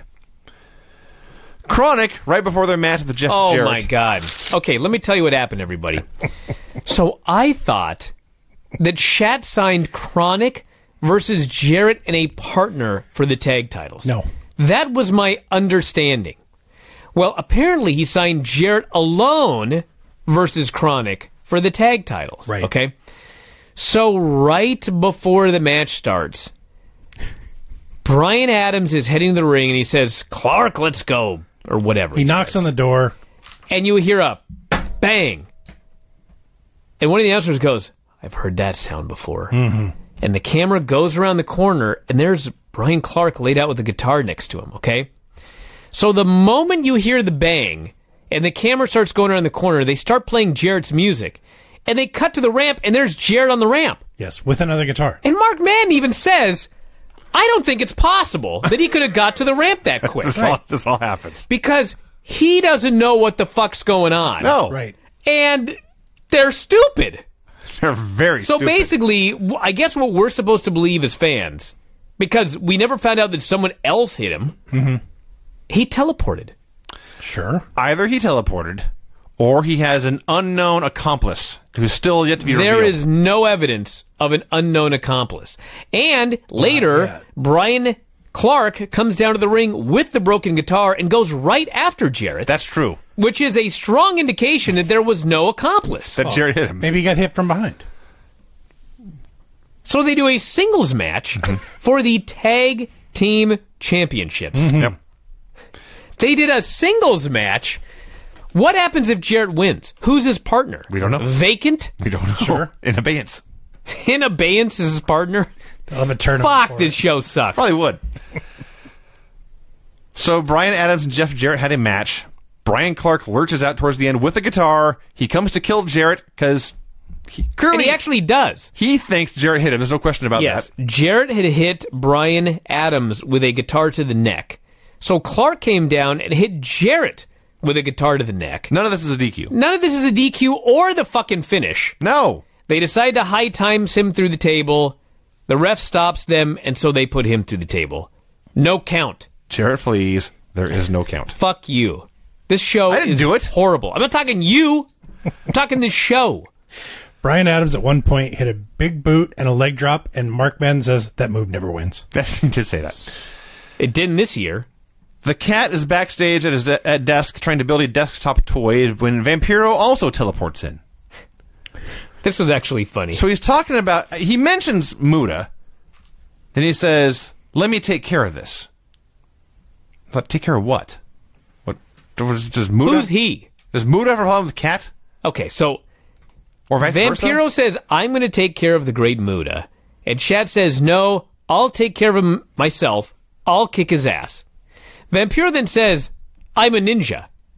I'll do it. You watch my back." He then says, and I quote, after he asks Shat to watch his back, "I've got this stupid demon. He just doesn't get it. I buried him alive." Yeah.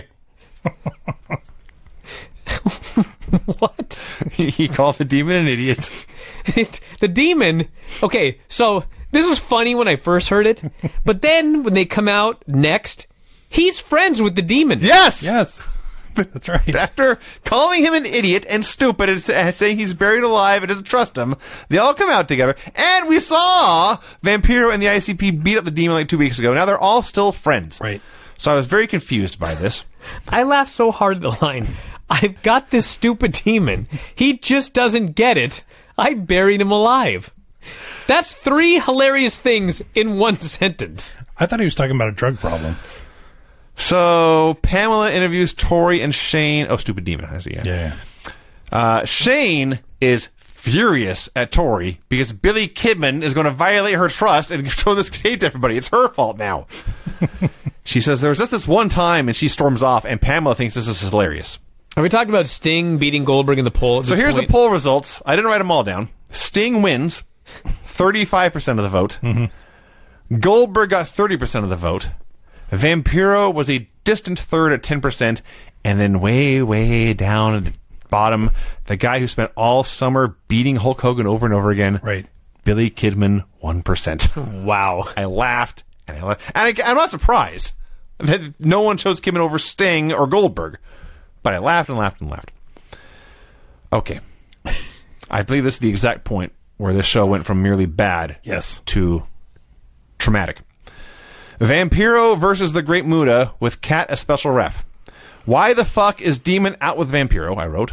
when Vampiro just buried him in the last segment. Vampiro immediately attacks the cat, who was only out there because Vampiro had invited him. Everyone is bewildered, including Muta. Muta is literally in the corner going like this, scratching the top of his head because he is confused. Eventually, he joins in. Even the demon joins in, and they just beat up the cat. And I think, okay, for whatever reason, I have no idea why, but they hate the cat. But no, Cat has to make a comeback. He beats up the Insane Clown Posse, and the segment ends with the cat standing tall. Jesus, can you fucking imagine? Can you imagine? No. I was busy pissed off that Muta and Vamp are now buddies. I didn't even get pissed off at Shat making his own comeback. I think Muta finally did lay him out with a kick after he made his own comeback, if I recall correctly. The cat? Yeah. The segment ended with the cat standing tall. Are you sure? Uh-huh. Okay. Absolutely. He was alone in the ring as music shit. was playing. It's fucking horrible. He beat up 6 men. And Vampiro was friends with the demon who he hates and Muta who he's been feuding with forever. Pam interviews Booker T. He says Goldberg can cry all he wants. Tonight is about the people and the fans, and they're calling the shots. Oh, I should clarify. When we gave the poll results earlier, that was not the final poll. That was just the up-to-the-minute results, but Sting did win.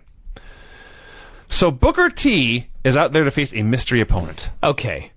Allow me for a moment, Vinny, if I may. So they ran a fucking poll. Which, by the way, they didn't even run it on their 900 line to try to make some money. It was a fucking free call. Or it wasn't even a call, it was on the fucking internet. Mm-hmm. They want Goldberg to win, but Sting wins. So, Sting comes out dressed like the Elephant Man. And Goldberg just attacks him and beats the holy fuck out of him, leaves him for dead, and they stretcher the guy out. Okay? Way to give the fans what they wanted. So you fucked the fans. Yep. You made Sting look like the fucking biggest loser. Yeah.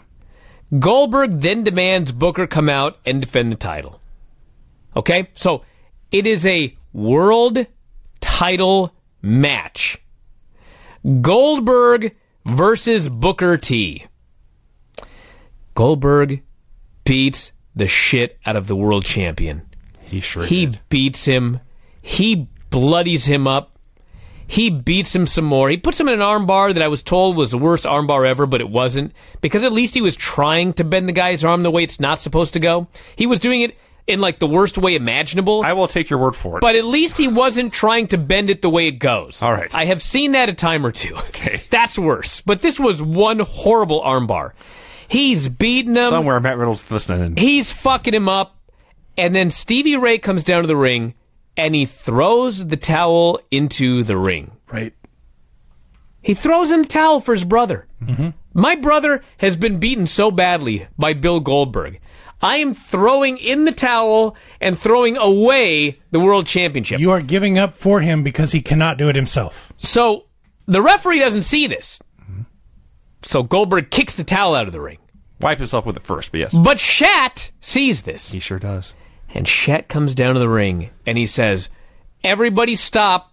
The match is over. Mm-hmm. The match is over, he says. Goldberg, you've won. You have won the match against Booker T, the world title match. Right. But, he says,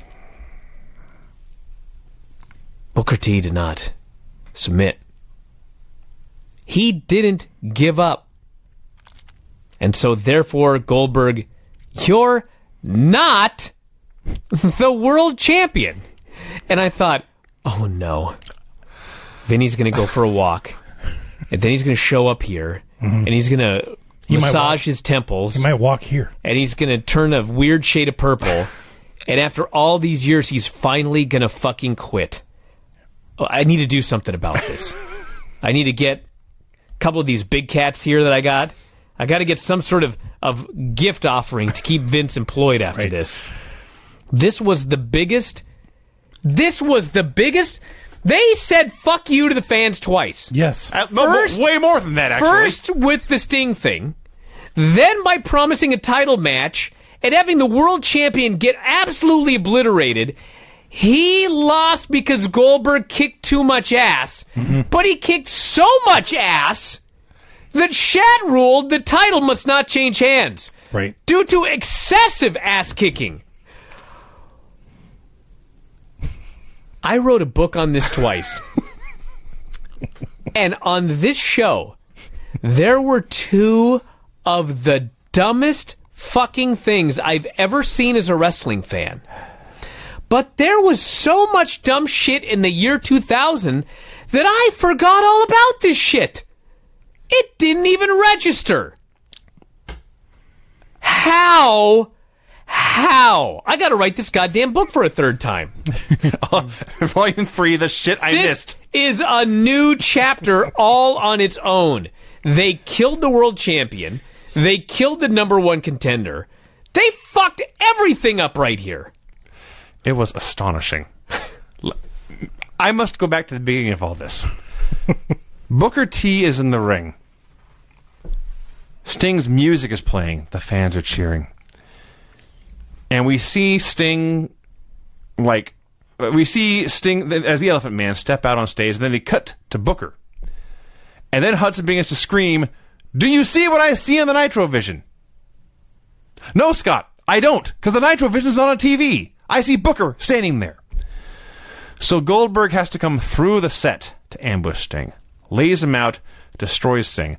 So not only did they fuck the fans by promising they would pick the contender to the world title, they further fucked the fans deeper and harder by promising Sting would unmask tonight, and then Sting did not unmask. So Goldberg challenges Booker to this fight. Booker accepts. Goldberg just smears the mat with him. Booker should have retired after this beating. And then, yes, the towel got thrown in. I was okay when Goldberg caught it and threw it back because the ref's back was turned. Okay, I understand why this towel throwing didn't count. And then when Kat says, "I'm stopping this match, Goldberg, you win, but Booker did not submit, and you did not pin him, and so you are not the champion." And I think the only reason that my head did not explode on the spot is because Goldberg's did. And he turned to Kat, and Goldberg was Vinny. His veins are popping out, his traps are the size of his arms, and his head screams for his screams, "What?" Because it makes no sense. He beat so much ass that he can't give you the belt. This is worse, by a country mile, this is worse than getting disqualified for kicking too much ass. Because, yes, the referee does have a 5 count. I understand if you don't break the 5 count, that's a DQ. It's stupid, but I get it. He beat the guy via referee stoppage. He didn't do anything wrong. No, except, I guess, overshooting his target. Fuck. Yes, the heel was screwed on this show. Badly. Yes. Almost as bad as the fans. I was just astonished because Goldberg was a heel again this week, because he was Right. for sure a babyface last week. Absolutely. Okay. Now, it's been several hours now since I watched this. And I've had time to think about it, and I still don't honestly know. Was this a worse finish than being counted out of a Falls Count Anywhere match? I honestly don't know. Being counted out in a Falls Count Anywhere match is dumber. That did break the than laws this. of physics. Yes. This merely broke the laws of logic. Yes, this was just unfathomably stupid. Okay. So after the break, Booker storms into the Cat's office. He demands the match get restarted, or he'll walk out of the company, and so the Cat agrees. Buff Bagwell. You recall last week, he brought his mom to the building in a neck brace. And as a result, Canyon twice hit her with canyon cutters and left her for the great beyond. Yes, once on the concrete, by the way. Took her to the grave with canyon cutters. Buff Bagwell has brought his mother and her neck brace to this building again. Yeah. And even Madden is like, why does he keep bringing her out? Shivani says, well, so he can keep an eye on her. This is a legit question. Why was she there? Why don't you leave her at home? Is Canyon going to go to her house? I mean, not Hit in her with a canyon cutter? storyline. Not in storyline. Why was she on TV? I don't get it. Because Buff's an idiot. I mean, that's the fucking answer. This goddamn guy is an absolute moron. So, I did love... Canyon's supposed to come out, but he doesn't. And Judy grabs the mic and tells Canyon to get his chicken shit ass out here right now. Yeah. I howled. I was not expecting that. Puff says, Mom, you can't say that. She says, I can say whatever I want. Canyon, you're a son of a bitch. Get your ass out here right now. I was like, I like Judy Bagwell. Better than Buff. So at this point, the camera that is showing Buff and Judy is set down on the mat, and the cameraman attacks Buff. Okay, so I don't know this for sure, okay? But knowing what I know about the year 2000, this is what I think happened, okay? Buff was constantly crying and bitching about everything, okay? I think what was supposed to happen was the cameraman put down his camera and he gives Bagwell the canyon cutter. Okay. I'm positive that's what was supposed to happen. Sure. Bagwell probably cried about it because what happened was Canyon puts the camera down and then Buff starts beating him up. He attacks Buff from behind, and Buff beats his ass. Yes, Buff throws him outside, Buff goes back to his mother, and then Canyon gets back in the ring and then lays out Bagwell. So the most ironic, funny thing about this is he looked like a much bigger idiot here. Because if Canyon had just been dressed as a cameraman and sneak attacked him and laid him out, fine. You got fucked by a bad guy from behind. Yep. Instead, you beat him in a fair fight, and then like a moron, you turn your back on the guy, and he came back in and hit you with the move. So anyway, I'm positive the original had to have been what was supposed to happen. Because this was just dumb on a show that's already dumb. What I wrote here was, I have seen more stupidity in the last 10 minutes than we saw all year up to this point. Yes. We didn't even mention, by the way... Judy doing the dance? Not even that. Didn't, Canyon lays out Buff, stalks Judy backstage, throws her in a car and kidnaps her. Well, I thought you would talk more about it. I'd be happy to. So, Canyon chases, in air quotes, Judy backstage. Judy is late 50s, early 60s. She cannot run. And in a neck brace. And so she literally walks from the ring up the ramp into the backstage area. Canyon has to do the slow run where he's moving his arms really fast, but he's actually not catching her as she's walking. He may have been moonwalking, yes. They then get backstage and they show us the whole chase. She's attempting to power walk, but there's no power. She's just walking. Canyon is walking after her. She's like, "Oh, Chris, well, you don't need to do this. Judy, I'm going to get you."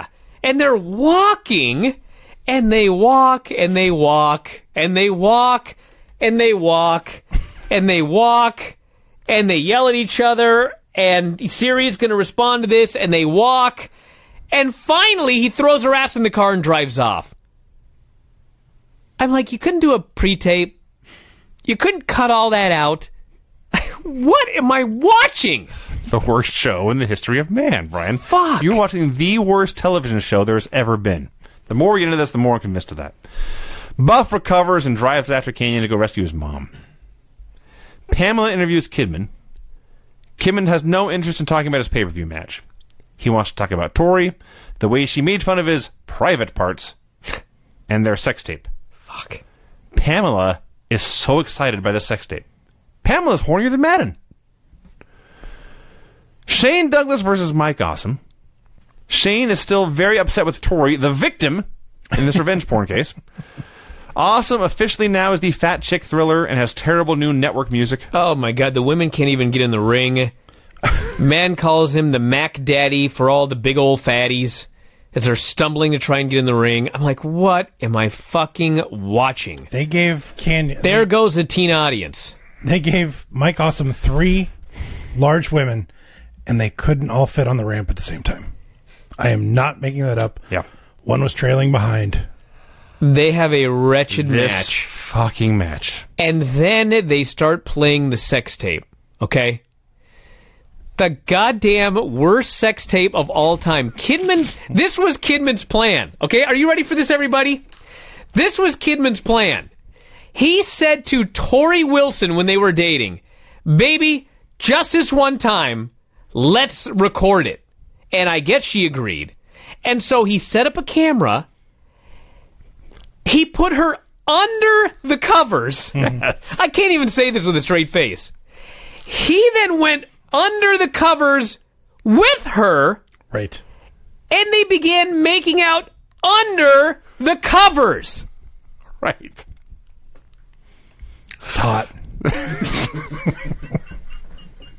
So for some fucking reason, everybody in the ring is distracted by Tori and Kidman under the covers on the big screen. Right. I swear this is what happened. Shane is distracted. Awesome suddenly pins Shane Douglas, and there's a fucking dumbbell. Thank you. What? Not that Shane is a dumbbell, or my God, there's like a 20-pound There is dumbbell a goddamn bouncing across the mat. Where the fuck did this dumbbell come from? See, I can't Who answer the that. fuck No used idea. the dumbbell? I had to go back and see, because I thought it fell from Did the someone sky. use it? I thought, seriously, like someone threw it into the ring or it fell from the rafters. They threw a dumbbell into the ring? Who was there? Jim Neidhart? I don't know. So, you're skipping a lot.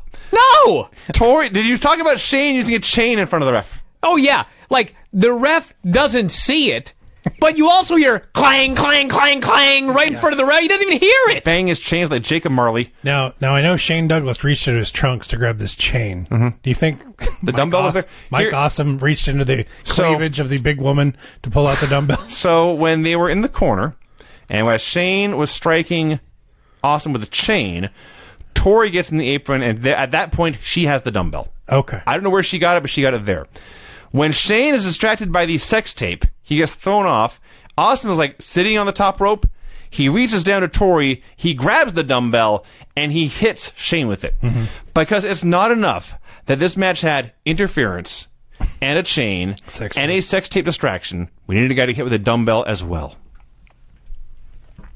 And then Billy shows up on the Oh ramp. my God, there's so much more. And he's got this pair The of segment's underwear. like half over. He's got this pair of underwear that are way too big for Tori Wilson. Absolutely. And he's parading around with them. And I'm like, what in the fuck's going on? And then, somewhere in here, as he's showing off the panties, Lance is suddenly in the ring.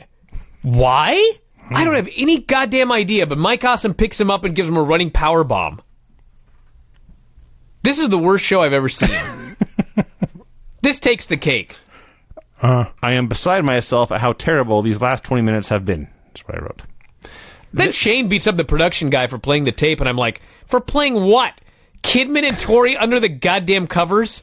That's what you're mad about Okay, now? so yes, Shane grabs the guy out of the truck, throws his head into the wall very violently, and beats him. Billy Kidman, who I remind all of you is supposed to be a babyface, comes down to the ring laughing and says, "Go ahead, franchise, beat up that technician." Hey, asshole! If you know he's being beat up and it's your fault, go help him. So Kidman then promises copies of this tape for everyone in back and all the fans. We cut to the back. Oh, gosh. The young dragons are very excitedly watching this porn. Fine. Then we go to Kiwi. And Kiwi is on my TV screen getting aroused by this erotic video for 14 seconds. It's just a close-up of his leering, sneering face as he enjoys the show. I was so creeped out by this. And I'm so... Thank the Lord above I was alone watching this. Damn it. Thank God no one saw me watching this. Like, I actually made a gift to share and then realized I cannot put this on my Twitter timeline. I can't have this. I can't have Kiwi's leering face on my timeline. I have some dignity. It's too lewd. $62 million. Just want to remind everybody that is going to be on the board going, well, at least it was funny. So Shane is outraged by all this porn. He vows to break Kidman in half and also kill him. This fucking next match. I mean, if you broke someone in half, pretty good chance you killed Right. him. I mean, I don't know for sure, but... So Tony Schiavone starts to explain what's going on, and I started to write it down. And halfway through I realized, I don't fucking know, and I don't fucking care, and I'm not going to try anymore. Okay, there's a match at the pay-per-view, and I don't know what it is or who's in it, okay? But they're doing a cage match tonight with 4 teams. Caged heat. Okay, so I want everyone to listen carefully. I'm going to make this as simple as possible. They're having a 4-team cage match. Right. You must escape the cage. The last person inside the cage, their team is out of whatever the match is at the fucking pay-per-view. Right? That is all correct. Okay. Sure. So this match starts, and Jindrak and O'Hare, and Palumbo and Stasiak, and Ray and Hoovy, and MIA, I don't remember who, although I do know that one of them was Bill DeMott, because I'll get to him in a second. Corporal Cajun. These 4 teams are in the ring, and I'm watching them wrestle, and I suddenly realize the cage has a fucking roof. Yes. Okay. Now, some of you will say, well, they could go out the door. No, the door's fucking padlocked. Mm-hmm. So, we have 4 teams Locked. fighting an escape the cage match inside an inescapable cage. Yes. Hell in a Cell. This would be like, Vinny, if the Super Bowl next year, they announced the winning team will win the Super Bowl trophy. But there's no ball. I was just going to say. Yeah, you're not wrong. You're not wrong. So I'm watching this fucking match going, how do they get out of this fucking cage? That's the only way to win. There's no pinfalls. There's no submissions. You must escape an impenetrable cage. Mm-hmm. So out comes the Disco Inferno. And he climbs onto the top of the cage. And he begins chopping his way through with bolt cutters. At which point the announcers are like, what's Disco doing? Why is he cutting a hole in the top of the cage? I'm like, thank fuck he's out here. This match would go on forever. So meanwhile, the worst match you've ever seen. This was so fucking the bad. The most horrendous fucking match is happening in the ring. Sweating. These fuckers get a ladder, and they all figure out, well, we got to go out of the hole. Thank God for Disco Inferno. It's the only way out. So, I swear to God, this is what happened, everybody. You didn't see this, but this was the idea. At some point, somebody gets out of the cage, and they set up a table outside the ring. Right. And they put somebody on it. Mm-hmm. On the top of the cage, there's huge erection standing there and looking down at the table, pretending like he's going to jump. Right. And Ray cuts him off. So this is what actually happened. In the afternoon, they were practicing this match, and Bill DeMott is on the cage, and he looks down and he goes, that's a long fucking way down. But listen, if this crowd's going crazy, and I get the guts, mm-hmm. I'm going off this cage. So happy he did not. So him and Ray had a plan. The plan was, if I say, get out of the way, you're going to move, and I'm going to go over the edge. That's Bill DeMott's fucking plan. Okay. And they okayed this. Of course they did. So apparently what happened was, during the match, Bill got the guts. And he said, get out of the way. Ray didn't hear him. And so Ray didn't get out of the way, and the spot never happened. Can you imagine on this show, mm-hmm. the guy may not have actually killed himself, but he would have badly injured himself, maybe ended his own career. Can you imagine doing that on this show? Ray saved this man's life. So they brawled back and they got back into the cage, and they're the last 2 guys, Rey Mysterio and Bill DeMott. And after all that, Bill slams him and walks out the fucking door that's now open. What can I say? Well, okay, go ahead. What can be added? No, a lot, actually. Well, actually, there's a lot. Conan actually had bolt cutters as well. Okay, I'm going to go to the beginning, because before Proceed. even that. Go ahead. So let's talk about just the beginning when there's 8 men in there, and it's a Hell in a Cell, so they should have space to do stuff. But they only use 2 cameras. One is apparently the first GoPro ever. It is mounted in the very top corner of the cell, It's like watching football from the back row of the stadium. There are these tiny little men on my screen doing wrestling moves down there. And it's like a fisheye lens, too, and it's just it's horrible. The vision's horrible. There's either that view, or there's a camera guy on the floor. He's surrounded by wrestlers, and they're all doing stuff around him, but you can't tell what's going on because he's right there. A body comes flying over him. Another body comes flying past him. Somebody bumps him from behind. I have no idea what the fuck is happening for like 5 minutes. So in the middle of all this, there was in fact a door. And it was not, when the match began, padlocked. The camera cuts outside, and I see Jindrak is on the ramp. And don't feel bad about missing this, Brian, because the announcer said, someone's out already. Who is that? Okay. Now, it was in fact Jindrak and O'Hare. How did they get out? Rey Mysterio and Juventud Guerrera, when they were down, grabbed them, threw them out of the cage. That's right. And then closed the door behind them. They helped Jindrak and O'Hare win because they had a plan. Now, the announcers, I will cut to the chase. Their plan was they wanted to win. They wanted to be in the title match, of course, but they wanted to get MIA out. For some reason, the Misfits in Action are such a threat that even though Ray and Hoovy could have walked out the door, they chose instead to lock the door and get a ladder and climb up with Disco. And then climb down, rather than just win. Why? I don't know. 3 separate times in this match. Because they're fucking idiot morons. That's why. I wrote, why the fuck would you do that, in all capital letters? This is seriously unwatchable, I wrote. Here's where Kane gets the bolt cutters. And Disco's on top and all this, and they get the ladder. My favorite part of this bullshit. There's a ladder. There's a hole in the cage, and a ladder in the ring. And MIA is down, and Ray and Hoovy climb the ladder. Think, okay, they're at the top of the ladder. They climb out the cage, and they win. No.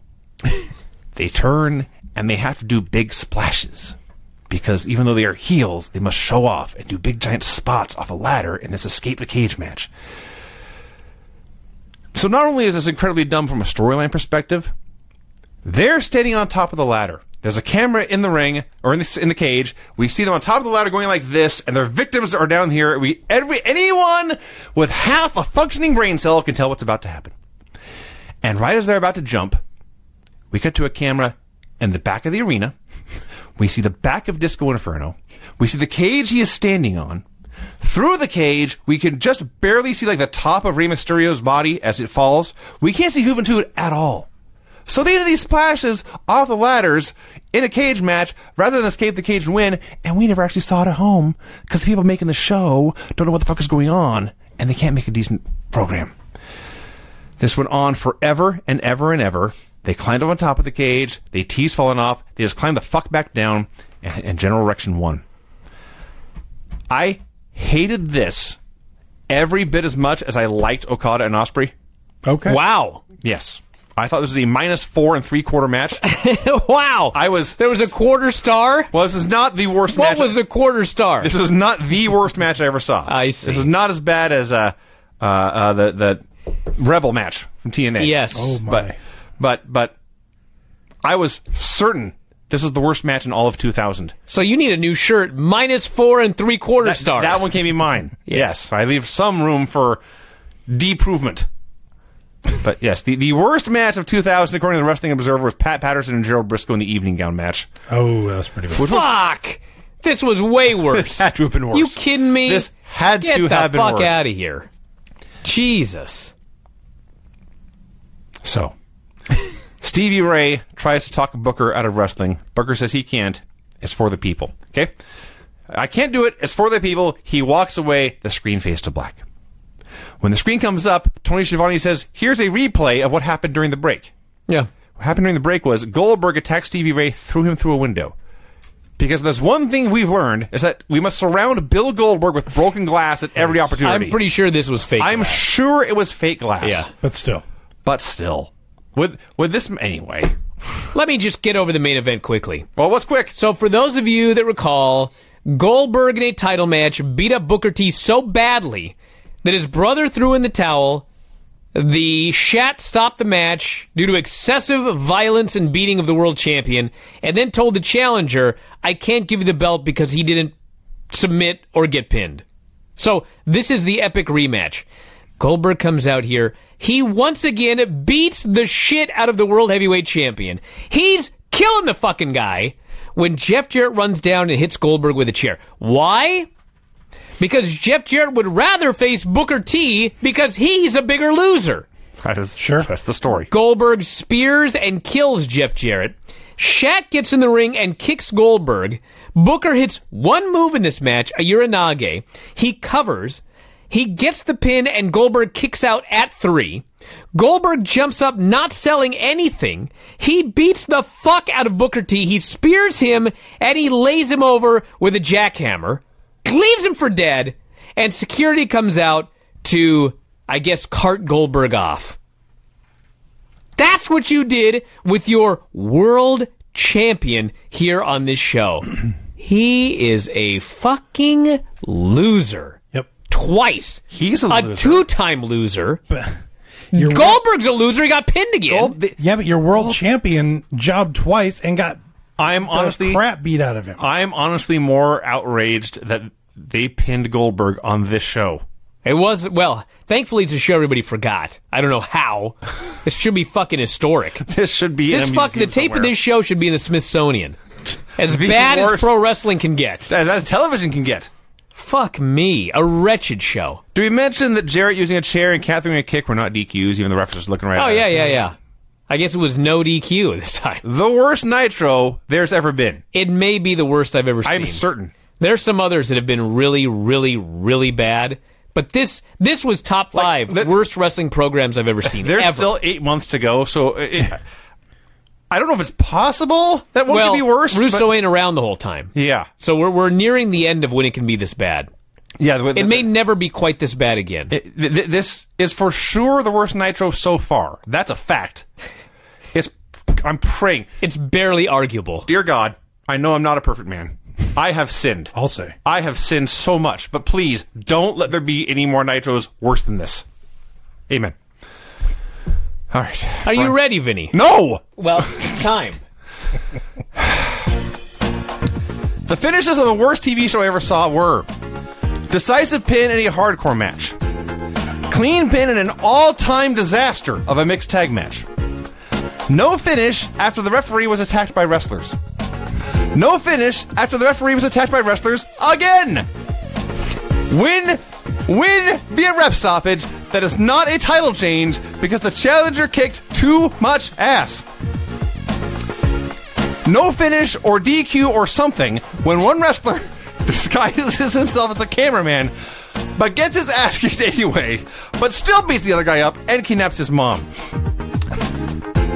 Pin after a guy uses a chain and his woman interferes and he is distracted by revenge porn and he is hit with a dumbbell and then his woman's ex-boyfriend distracts her with lingerie and then the winner of the match is attacked by another guy but kicks his ass. A bunch of fucking bullshit eliminations in the most fucking bullshit Hell in a Cell match I've ever seen.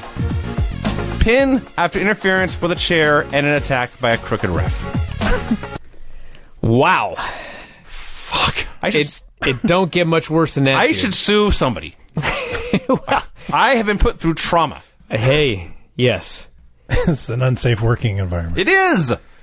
All right, everybody. That's it. Thumbs down, not recommended. We Do not went watch. way longer than we should have. Cancel your subscription to make sure you never accidentally watch it. Yeah, very, very bad. We're out of time, everybody. I want to thank you all for listening here today. I don't know if I've ever seen a show that was as shitty as this, but still a vast improvement over the show the week before. And somebody told you last week that the one they were coming wrong. up was worse, and they were so this wrong. was absolutely... This was not a good show. A terrible show. And the last segment of the show was atrocious. Like, I'd say an hour and a half into the show, I was very convinced that there was no way that this was worse than last week. Yeah. And they were trying very hard to change my mind in that last 30 minutes. The second... They couldn't do it. The last 1/3 to 1/2 of the show was almost as bad as the stuff on last week's show. Yeah, this was way better. The first half was fine. This show opens with Booker T arriving, and the first thing Tony Schiavone says is, "What a week this man has had." And I was like, no shit. He had the worst night ever that a champion could have on Nitro last week. And apparently we missed a bunch of shit on Thunder. Yep. I don't know even what it was, nor do I care. But he shows up with Lavestia, his soon-to-be ex-wife, so things aren't going to get any better for him in the short term. No. Well, I don't know. Upgrade, if you ask me. So anyway, Lavestia, she goes through all the trouble of flying into town, driving Booker to the building, and then when they get out of the car, she attempts to talk him out of appearing on the show. That ship has sailed, lady. He's here. He comes out for a promo. He's all beat up, but he's still here. Lots of people in the back are whining, but the fans demanded him. The bookers could not listen to the fan. Didn't say bookers. It was championship committee or whatever. The powers to be. May have been that, I forget. But so the fans wanted Booker and Sting, but that got taken away by Goldberg. Tonight, me and Sting are going to go to war. At this point, Jarrett interrupts. You'll never guess what Jeff Jarrett comes out and says. Dude, this was going along so good, and Jeff Jarrett's music hit, and it like somebody let all the air out of the building. He cries. He was angry. He's angry that he's the chosen one. Yes. He's the one with all the strokes, Slapnuts, and he wants the belt. Yeah. It's literally like comedy at this point. How did I not see this the first time around? It must have been because it was like new, and I hadn't seen like another 20 years of Slapnuts and the chosen one and all that shit. But fucking looking back now, it's astonishing. I don't disagree. So they get into a fight. Booker T hits the sidekick, but this damages his knee, which apparently got injured on Thunder. No. This was last week when he went for the leapfrog and got taken out. Yes. He actually did hurt his knee. Oh, really? And so he didn't hurt it like bad, Yeah. but he hurt it. Okay. And so they did a storyline where now his knee is hurt. Got it. So he does actually have a hurt knee. Well, Jarrett puts him in a figure four in the ropes in a way that would do nothing more than a regular figure four. Sting comes out to make the save, and he has the Sting gear on, the black bodysuit with the scorpion on the side and the mechanic's gloves, but he's still got an Invisible Man mask on. Even though last week he said that he was going to take it off no matter what the writers wanted. Yeah, Right. Yeah. He comes out and he chases Jarrett away, and then he takes his mask off. Yeah. No burns. No. Not a one. There's not a scar, there's not a cut, there's nothing. He's totally fine. He may be prettier than before crazy. the fire. Also, this means he flew to the building, put his Burns mask on, ran down to take the burn mask off with the face paint underneath. Yeah, so you would be swerved. Yeah. By the way, going back to Jarrett for a minute and letting the air out of the building, he is so uncool. He comes out on the ramp, and his first line, "Let me drop the bomb on your mom." He did say this. That is a quote. What? Well, It was cringeworthy. then Jarrett said that he was going to give Sting and Booker a show tonight. Slap Nuts Theater. That's what he said. I don't want to see that. And he yanked Lavestia over the railing and hit her with a guitar and left her for dead. Yes.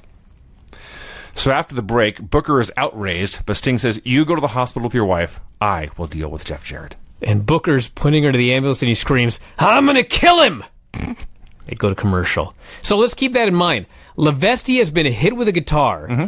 She has been loaded onto a stretcher. Mm-hmm. She's been loaded into an ambulance. Right. And Yes. her and her husband are going to the hospital together. Right. Correct. Okay. They're leaving. So as the announcers are recapping an angle, this is the exact quote Tony Schiavone uses to describe the Kanyon Buff Bagwell thing on Thunder.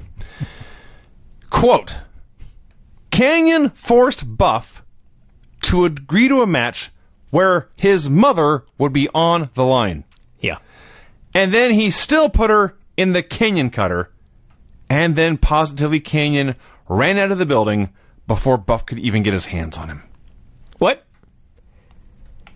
Okay, So no one's watching the show, in case you couldn't tell.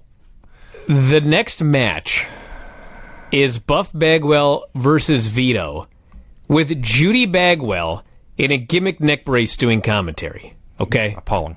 It's ridiculous. Who would do that? So they're plugging the upcoming Judy Bagwell on a pole match. Yeah. Okay?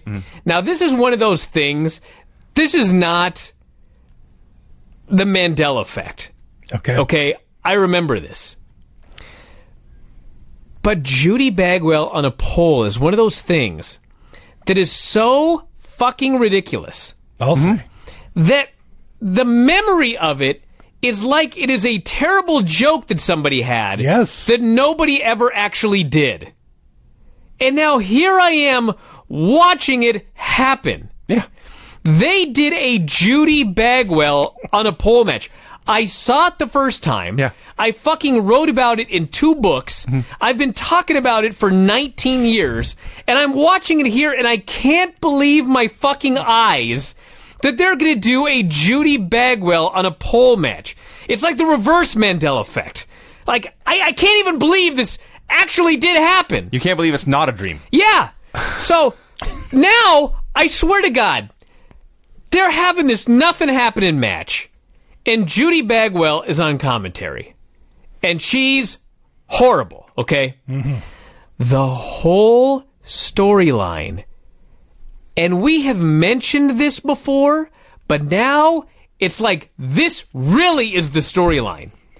He is a fucking idiot. Yes. Okay? The story is he is bringing his mother to the building, but she, being in the building, is distracting him Yes. from being able to do his job. That's a fact.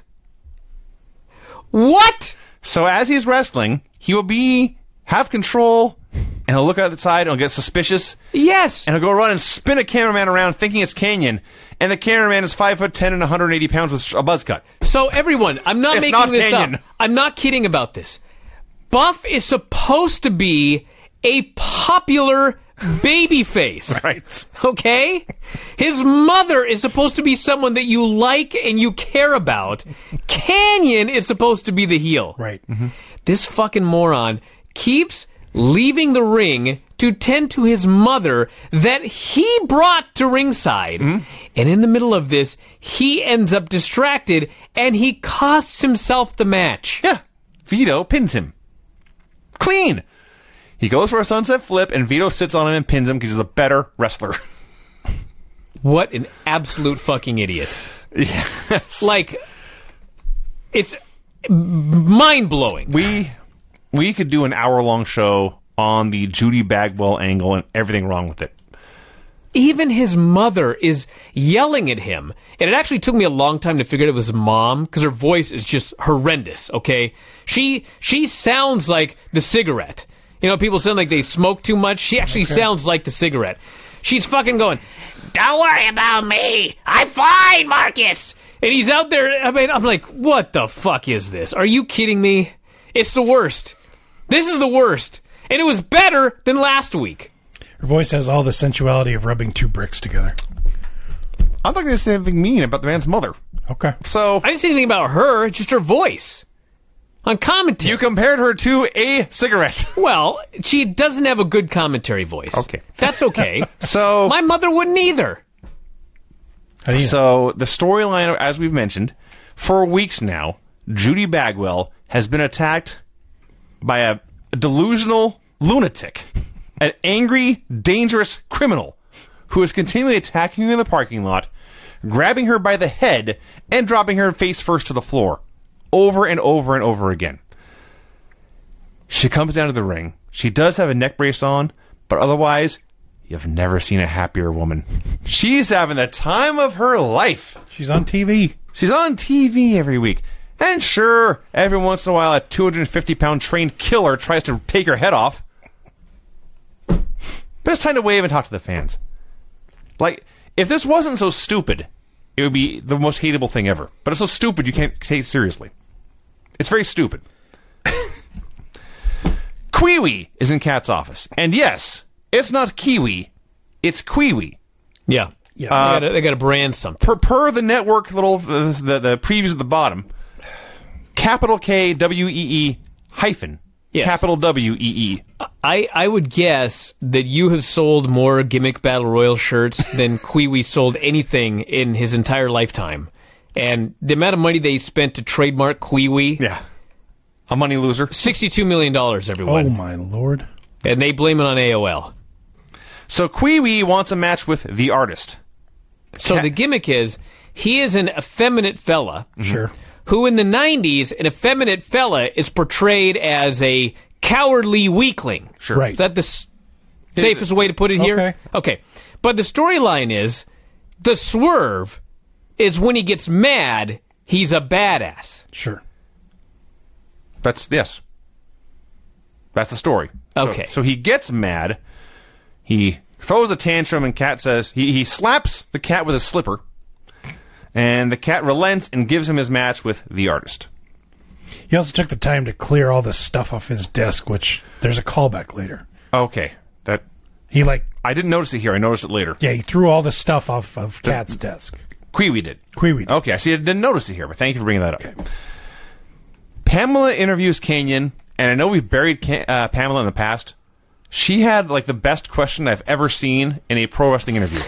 Did you write it down? And I did. Canyon gave the best answer. Did you write down with the like in the middle? Not with a like, no. Okay. Her question was, why do you want Judy as your new Kimberly? Oh, before that, there's actually one that she asked. Oh, no, that was the first question. You're right. And he had no good answer. His answer was, he wants to teach that old battle axe to know her role in wrestling. Yeah. She has no role. She's Buff's mom.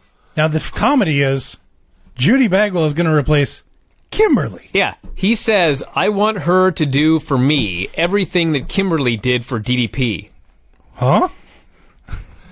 And then the question I thought was so funny No accounting for taste.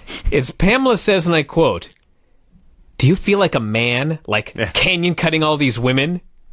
And he goes, yeah, I'm going to canyon cut you. And he goes to grab her, and who should make the save for Pamela Paulshock but Mean Gene Okerlund?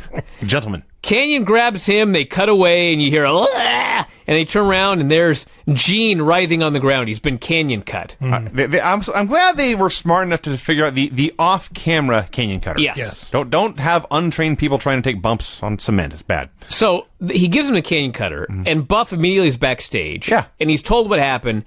And I swear to God, this is what happens. He runs over, he sees Canyon, he gives him a DDT, and they cut away. Yep. That's it. That's it. feud over, I guess. And I'm not talking like he gives him the DDT and he goes like this and he looks around. He's like, hey, and everyone comes over to take care of Canyon. He hits the move and they cut away. Done. No need for That's the it. match. It's over. No more in the next 2 hours. Yeah. I assume that's the end of the feud. Buff has now gotten his revenge. No, they have the Judy on a pole match. I was kind of hoping they would cancel it because this seemed to be the end of the It's story. not the Mandela effect. This match happens. Sting, Is destroying shit. the icon, the face of the company, is like a man. He's supposed to be hunting for Jeff Jarrett, but he's just walking around hitting shit with his bat. Yeah. Just destroying shit for no reason. The Artist versus Queewee. We are told that on Thunder, Paisley, who is still with the Artist, but we have another Wandering Eye storyline because Paisley was flirting on Thunder with a debuting wrestler named Skip Over. What? Yes. Elix Skipper? It's Elix. Eventually, it's Elix Skipper. They realize Skip Over is among the worst names. I totally forgot Ever. about Skip Over. And Skip Over is the worst name ever. And this is in a segment talking about Queewee. So, Queewee is super aggressive. The announcers are marking out for him. The Artist is a dope German suplex. This is a very fun match, actually. Sure. And Queewee does a move where, like, he starts a side slam, and when Artist goes up for a head scissors, Queewee just drops him on his face and pins him. Mark Madden called him, Queewee is like the flamboyant Luthez.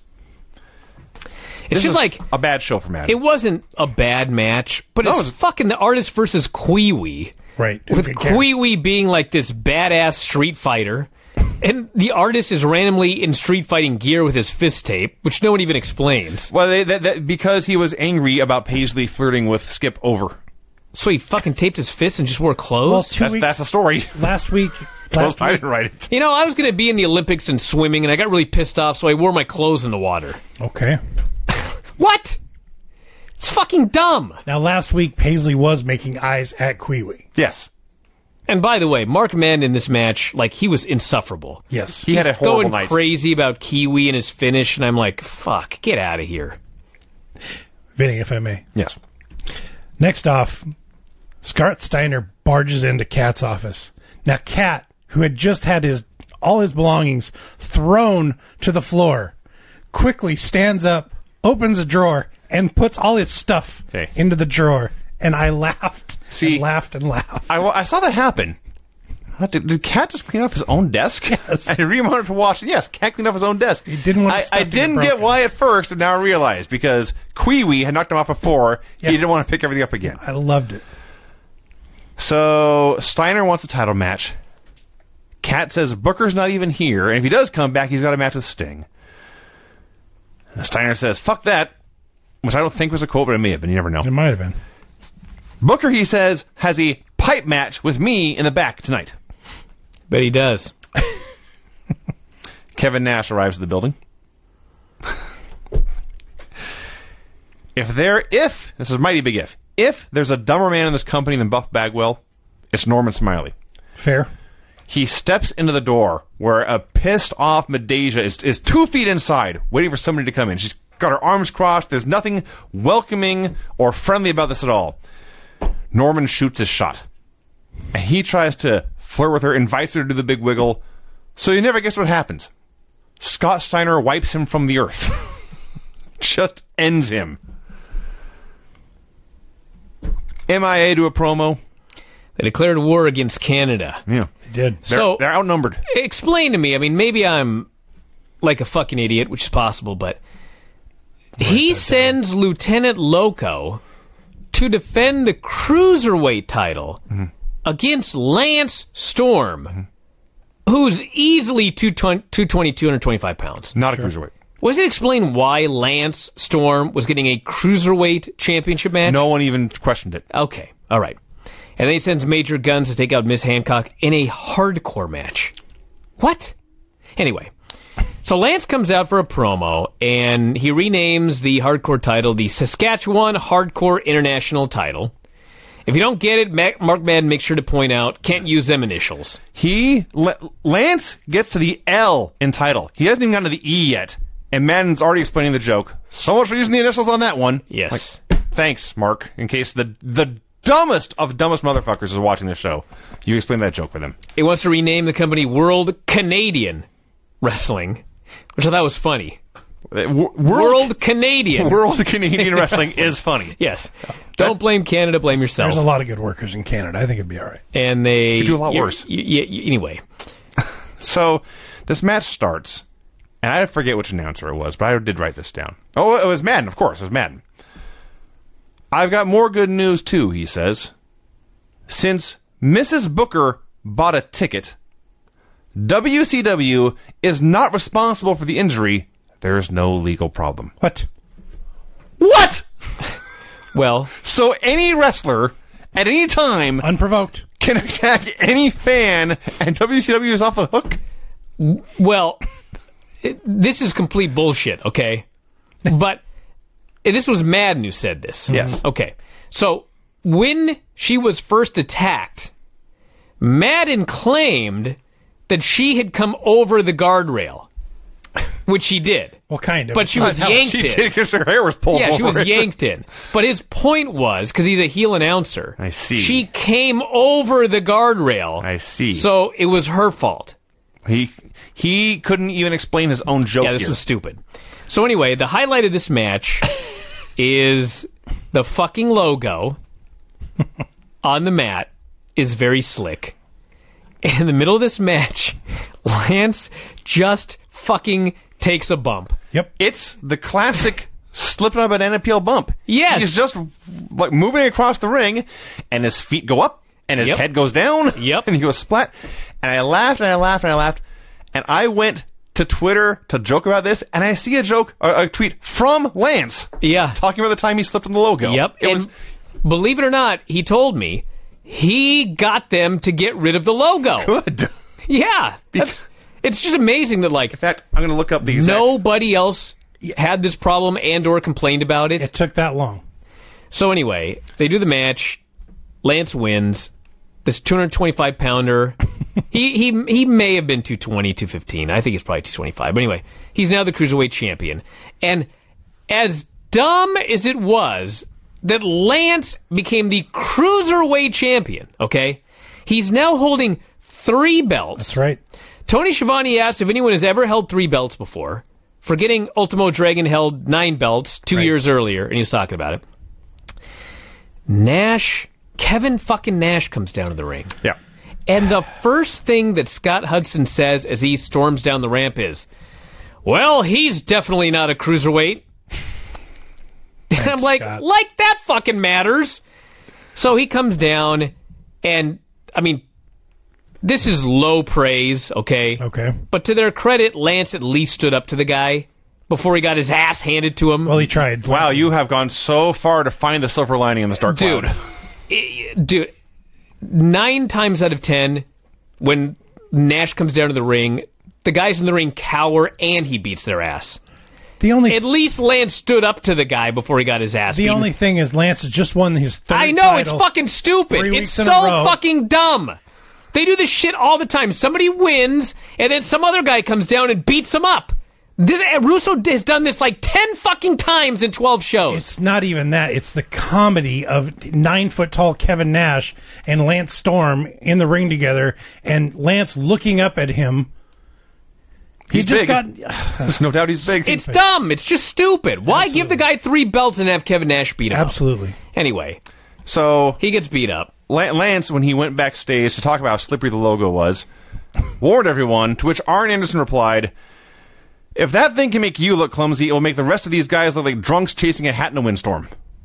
Which is a great line. Funnier than anything we will see on this show. Well, let me talk about Nash's promo here. Must we? Yes. This is the depths to which we have descended in the year 2000 in World Championship Wrestling, okay?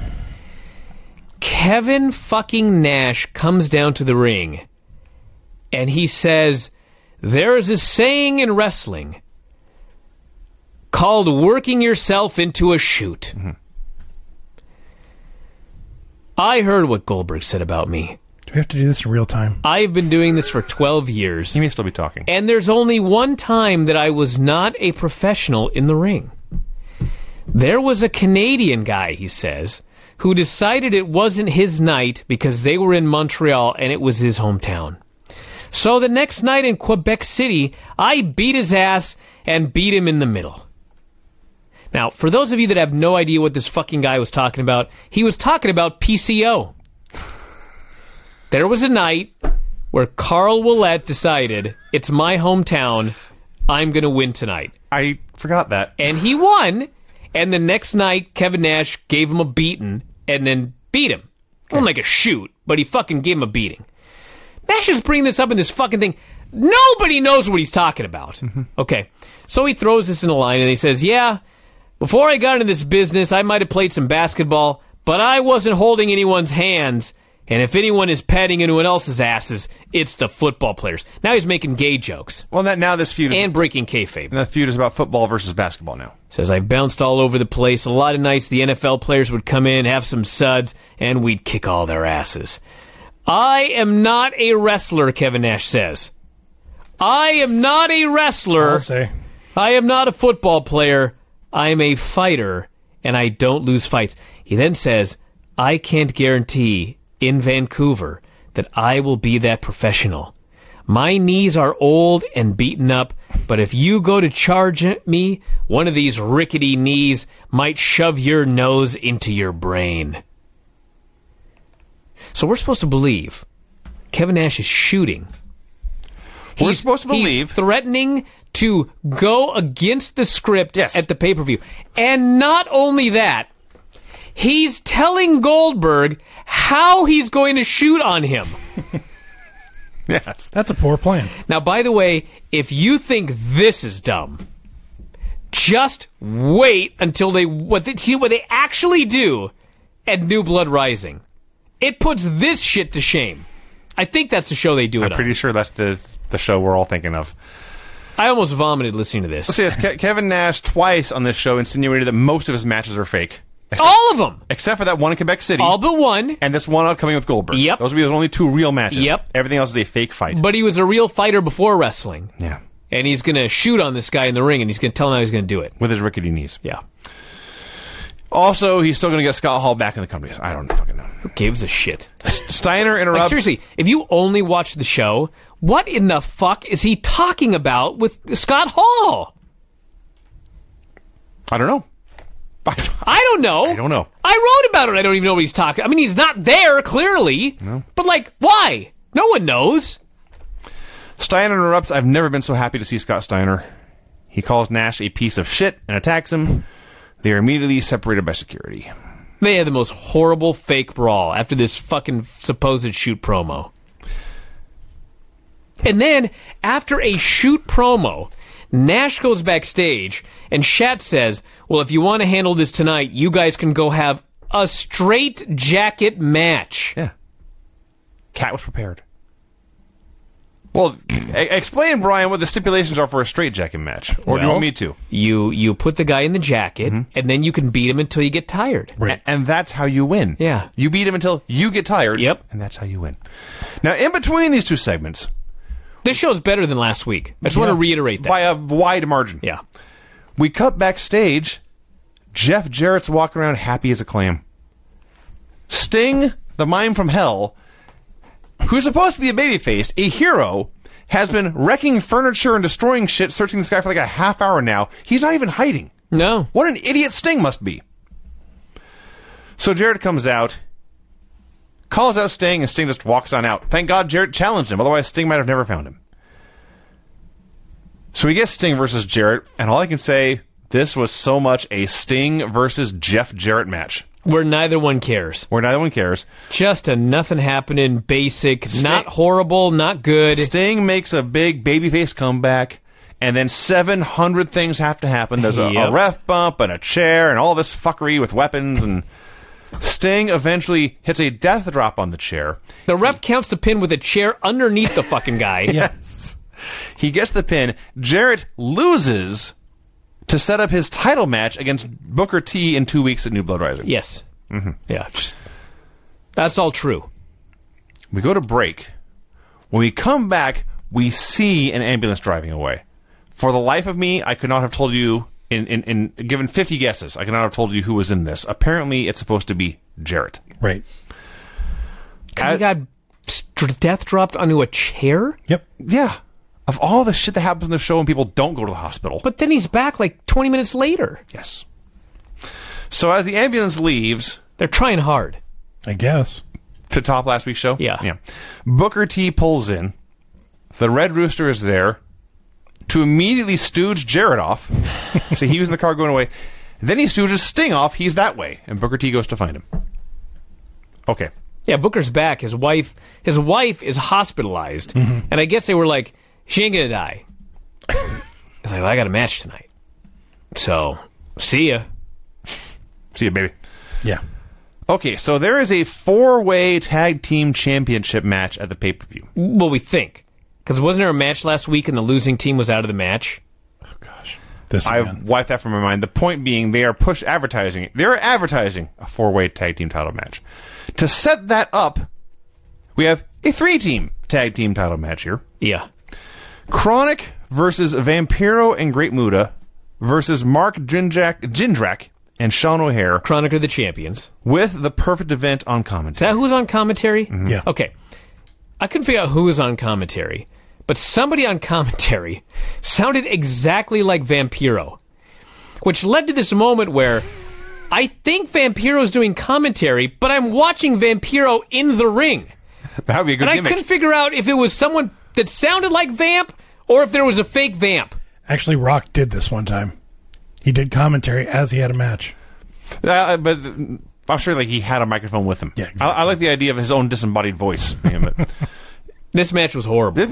This fucking match. It was not as bad as the cage match, but No. it was close. Everyone's out of position. No. No one knew where they were supposed to There be. was no position for anyone to be in. They were all 6 of these fucking guys were in it's like an 18-foot ring, maybe 16. They're all in this tiny little fucking ring, and no one knows where they're supposed to be or what they're supposed to do. Yeah, that's what I wrote. There's just bodies everywhere. Everybody's confused. Everybody's in everybody's way. And finally, Jindrak hits Vamp with a senton. And at the same time, Bryan Adams happens to pin Muta. Right. And Jindrak and O'Hare are mad that someone stole a pin in an anything goes 3-way tag team match? You're being too kind to it. No, I'm not. It's much worse than this. So, Chronic, who I think are babyfaces, are the ones who bring a chair into this match.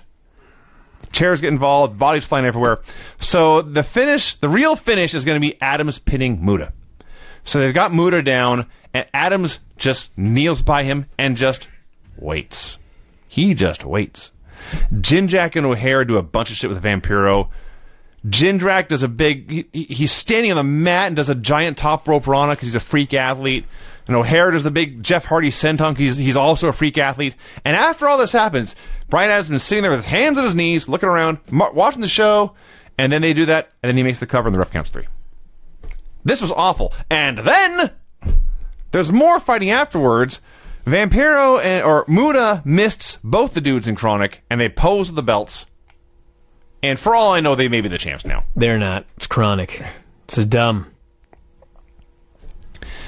The cat is in his office. By the way, if you haven't figured it out, we've reached the point where they're outwardly trying to do a horrible show. Cat meets with Shane Douglas and Tori Wilson. Says, I enjoyed what happened on Thunder. I'm looking around, what the fuck happened on Thunder? We found out later.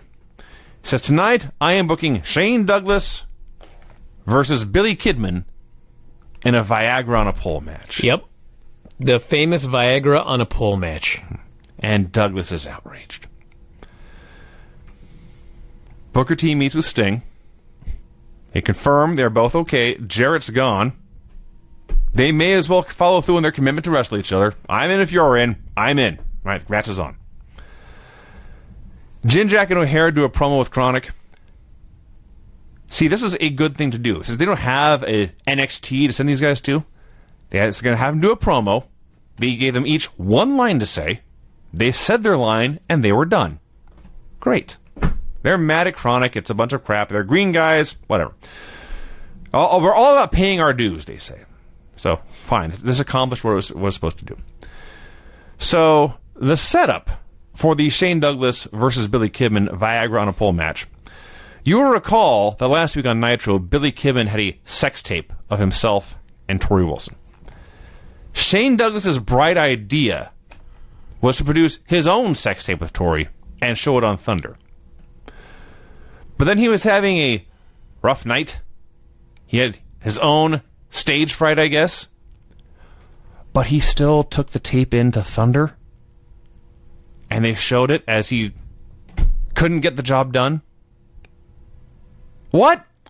I don't know. Am I right? Did something more logical happen that I did not catch? I fast-forwarded through that part, so right. I missed it. But I must talk a little bit about the actual match itself. I have a lot to say about the match So itself. let me keep it quick. So, last week we had a 4-team cage match that was maybe the worst match of all of the year 2000. And nobody ever talks about it. It's like it never happened. Meanwhile, people have been talking about this Viagra on a pole match for 19 years. And the reality is, the match was fine. It's a million times better. It was Kidman versus Douglas having a wrestling match, and then at the very end, Douglas gets the Viagra, Shane gives him the franchiser as the ref is distracted, and Shane wins. But, like, on a scale of bad matches, like, it doesn't even register. No. This may have been the best match on the fucking show. But because it was a Viagra on a pole match, like, everybody was so outraged at the time. But, like, looking back 19 years, I'm far more appalled by the previous match. Yes. I'm far more appalled by the cage match last week. This was just a dumb idea that was just, like, done and over with. So we're given the steps of this match, which are, and I'm not making this up, if you get the bottle of Viagra, you can use it on your opponent. I beg your pardon? I hadn't thought of that, but now that you mention it, Yes. that's a hardcore step. That is a very hardcore step. So Madden has 1,001 dick jokes. Sure. None of them are funny. No. Not a one. And finally, Tony Schiavone, the pro's pro, on the night where they're acknowledging the passing of Gordon Soley, Tony can take no more, and he turns to Matt and just screams, "Shut up! Shut up!" So, Billy Kidman hits the unprettier, and he goes up to get the bottle of Viagra. But Tori Wilson takes the ref. A glass bottle. It's this giant glass bottle. Like cod liver oil is in it. Yes, it's an old-timey looking bottle. So, he climbs up. He grabs the bottle of Viagra. "Yay," he says. "I have a bottle of pills." Yay. And he climbs down, and he turns around, and Shane Douglas grabs him and hits the franchiser. Mm-hmm. Could they have found a way to make Billy Kidman look like more of a fool? Yeah, 10 minutes later. I disagree, but we'll get to that. So the glass, for some reason, the glass bottle breaks on impact of this franchiser, and Shane grabs the shards of the glass bottle. The referee sees him with the glass bottle, and Shane Douglas is declared the winner of the Viagra and a pole match. And then, just to add insult to injury, I guess, Shane rubs Kidman's face in the pills. Yes. And he must ingest a lot of Viagra. Yeah. Oh, the humiliation. No, not actually. That was supposed to be the idea, but Tony Schiavone is like, you can die from taking too much of that. That's true. I hope he doesn't have a heart condition. ODs aren't funny. That's what he's talking about. Yes. Yeah, they actually showed a shot, and Kidman actually had a bunch of pills stuck to his lips and in his mouth. I don't know where they got pills, but I think vitamin C. Yeah. Sure they were. Major Guns backstage is putting on her makeup. Miss Hancock backstage is also putting on her makeup. Kevin Nash is preparing his straitjacket. Scott Steiner is doing curls with one of the stretchy bands. And Medeja looks up at him. Medeja hangs out with Scott Steiner all day, every day for months. And she just looks up at him. "Your muscles are huge." That's what she says. Miss Hancock passes by Major Guns in the dressing room. Makes fun of her for putting on makeup. They begin to have, like, the worst brawl you ever saw in your life. Let me tell you something, okay? I don't want to sound sexist here, or I don't want to be a pig, but, like, if you're an 18 to 34-year-old young male fan watching the show, which I was at the time, how do you have Miss Hancock and Major Guns having a messy food fight and not have it be, like, awesome? Well, they found a way. They can't even do a food fight. This was the worst, unsexiest, most horrendous, badly acted, badly performed. It was horrible. Not to mention, they have one table for catering for 400 people in WCW. It's one table, and there's like a cake and a pie and some fucking carrots or some shit. And I was like, what am I watching? This was so horrible. They're having this terrible food fight, and suddenly we cut from a food fight to, they said David Flair, but I never saw him. But I sure saw AWOL. AWOL is in the ring, and they say he's fighting David Flair. What? And then the girls brawl towards the ring in the dark. You can't even see them. Yeah. They brawl their ass down to the ring.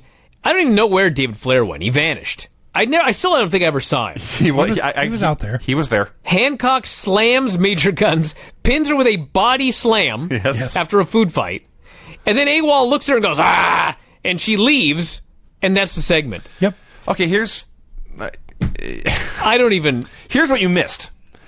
For a time, I missed nothing. There were 4 human beings in this ring.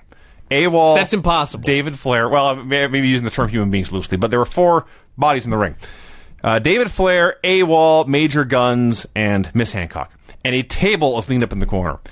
And they want to break this table because wrestling fans like broken tables. So what happens? AWOL and David Flair leave the ring. Miss Hancock has to try to whip 80 pounds of Major Guns through this table. It didn't work very well. Then she body slams her. Then she pins her. Then she tears her shirt off, which Major Guns does every show anyway, in preparation for the show of the pay-per-view, where you're going to tear her shirt off again. And then AWOL growled at her, and she left. That was horrible. Just horrible. They cut backstage. Okay. Kidman is being surrounded by Nitro girls. Okay? The best day of his life. All right, so the storyline is that the Viagra has kicked in. Yes. Sure. The Nitro girls have noticed They all have wandering this eyes. tent, They're going south of the border. and now they want to take him back to his room. Kidman, as a result of the humiliation of the Viagra, leaves with 3 women. Yeah. Right. But,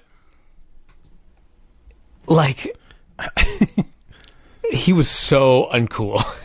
We've You know what I'm established saying? this is one of the I lessons was like, of the year 2000. Oh my god. As much as I bury Kevin Nash for everything, Kevin Nash could have pulled this off. Oh, it is. Billy Kidman? No. Now I want in 2019 I want Nash to do the skit. He could pull this off probably in 2019. Yeah, I'm sure he could. There's no doubt in my mind. By the way, Kidman was not pulling this off. This probably doesn't work to pick up chicks. I would painfully imagine. awful. I would imagine if you go to a bar and announce, Right. Look at this, ladies. I had a bunch of Viagra. Look at me. He didn't announce anything. He was just walking around. Oh, he announced something. Look, you can hang a towel. Well, they were already there. They'd already noticed. Yeah, yes. So yes, Kimman left to go fuck 3 women. Way to kill the stipulation. I guess. Anyway, yeah, Viagra should use this in their commercials. Actually, Sure. Well, I mean, he did get it first. So he should have been able to use it. He just lost a wrestling match. well, per the stips, it was anyway. So, in case we haven't talked about dicks enough, Scott Steiner is a promo referencing John Holmes Yeah. in the year 2000. You're doing that. All right. Kevin Nash versus Scott Steiner in a straitjacket match. There's no ref in the ring. They're still trying to pin each other. Just bad. No one's got any idea what's going on. Medeja hits Nash with the softest chair shot I've ever seen. So, He power bombs the shit out of her. I mean, He protected her, he but like did with a gentle power bomb. the storyline was she barely touched him with a chair shot, and so his response was, "I must power bomb her." That is how it came off. That's the story here. That's how it came off. Rick Steiner runs in and attacks Nash. They put him in the Steiner recliner. They put him in the straitjacket, which takes a while because straitjackets are unwieldy. And as soon as the jacket is on, Steiner's music plays and the match ends and he won. He was tired, I guess. I guess that was it. If only he'd gotten that Viagra. Even more tired. Sting versus Booker T. So doing this match. They're both selling their leg. They collide. Sting rolls outside.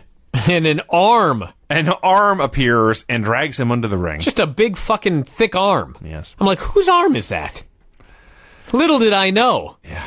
I wanted the answer, and then I got it, and I was like, they fuck you on everything. That was the payoff. So he comes back up from under the ring. He's bleeding. But he's fine. He still makes his big comeback. Yeah. Because they must have Booker T be a geek in every single segment. Booker T, the world champion, is now getting beat up by a guy who has got one leg and was just attacked by some mad arm under the ring. Eventually, Booker cuts him off. He hits the bookend, and he wins. The ref counts 3. By 3.1, Sting is sitting up going out of the ring. Yep. He wants to see whose arm this is too.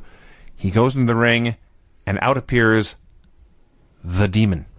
Out appears what Tony Schiavone says, and I quote, "The man who used to be Dale Torborg used to be a man." What? Now he's a demon, I guess. All right. Now, on paper, this is the end of the show. What actually happens is Demon, Emuda, and Vampiro attack Sting. Yep. At the same time, Jeff Jarrett comes through the crowd and attacks Booker. Yeah. So they've got like 60 seconds left Yes. and 10 minutes of shit to do. yes. So the camera is like cutting back and forth like a strobe. Yes. Here's what I am told happens. Now, can I tell you what I saw happen? Tell me what you saw first. Okay. Jarrett comes down, and he's attacking Booker with a chair, okay? I'm typing. All of a sudden, I look up, and as Tony called him, the man who used to be Dale Torborg, who used to be a man, the demon, he is holding a flaming sword. That's what happened. That's what they Kiss uses in concert. That's what he had. You're not wrong about any of this. You're exactly Is right. it Revelations? He's got this fucking flaming sword here, and he starts walking towards Booker. Booker? Like, why are you walking towards Booker with a flaming sword? But then he turns, Fair question. and he, like, eats the sword or something. I don't even know. But blows fire. Spits fire. There's a fucking coffin, okay, on the stage. He blows fire from the sword onto the coffin, which, like, a little bit of fire goes on the coffin, but then it, like, gets extinguished because they're fucking idiots. They explain to us that Sting is in the coffin. That's what we're led to believe. That's what we're led to believe. Okay, so then Booker is being hung upside down by his leg Right. Yeah. while the coffin is on fire. Sure. Keep in mind, this all happened in like 1/3 of the time you've actually spent talking Oh, about it. like 10 seconds. Yeah. And then Jarrett gets this guitar, and he whacks him. He whacks Booker in the leg with this guitar, and the show goes off the air. Right. I was like, am I sure this was better than last week? A guy just had a sword that was on fire. Like, what is happening here? Gene Simmons does that in every concert. It doesn't matter what he does in a concert, Craig. I saw this on Nitro. Dale Torborg had a flaming sword, and he blew fire onto a fucking coffin that they said that Sting was in. His gimmick is his kiss. I don't care what his gimmick is. God. This was so dumb. Am I wrong, Vinny? No, you're not wrong. This is the dumbest thing I've ever seen. 0% wrong. Poor Sting. He cannot get away from Dale Torborg Or Vampiro. or Vampiro. They're all, every segment they do is awful. He's just And stuck you in know this what the feud. best part of it is? At the beginning of the show, he comes out and he pulls his fucking thing off and just, like, throws away the whole storyline. Right. He's not burned. He's not hurt. It's all bullshit. And by the end of the show, he's being lit on fire by fucking Dale Torborg again. Yes. Now, let all this sink in, our description of these events, and keep in mind, we're all unanimous. It's my heart rate right now. This show was a vast improvement over the show of the week prior. Yes. It was, somehow. It was much better.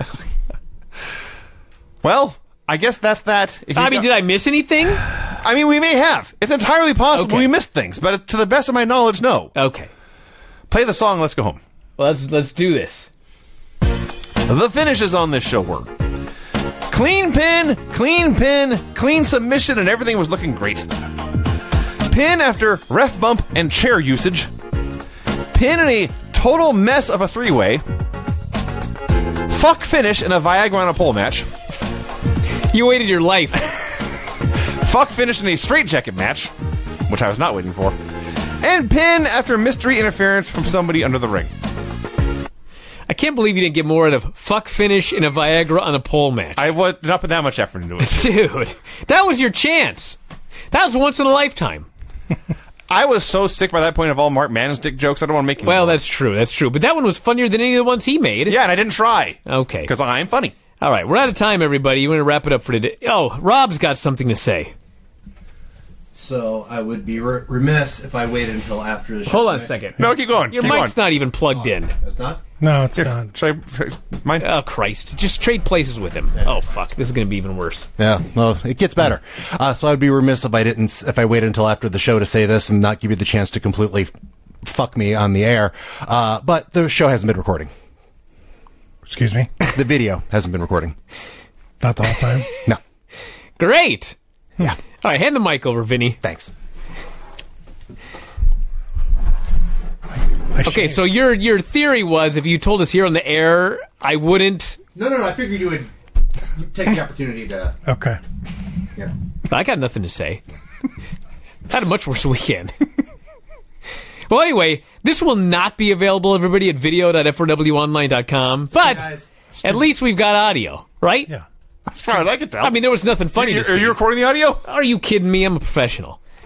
All right, we're out of time, everybody. We're going to wrap it up for today.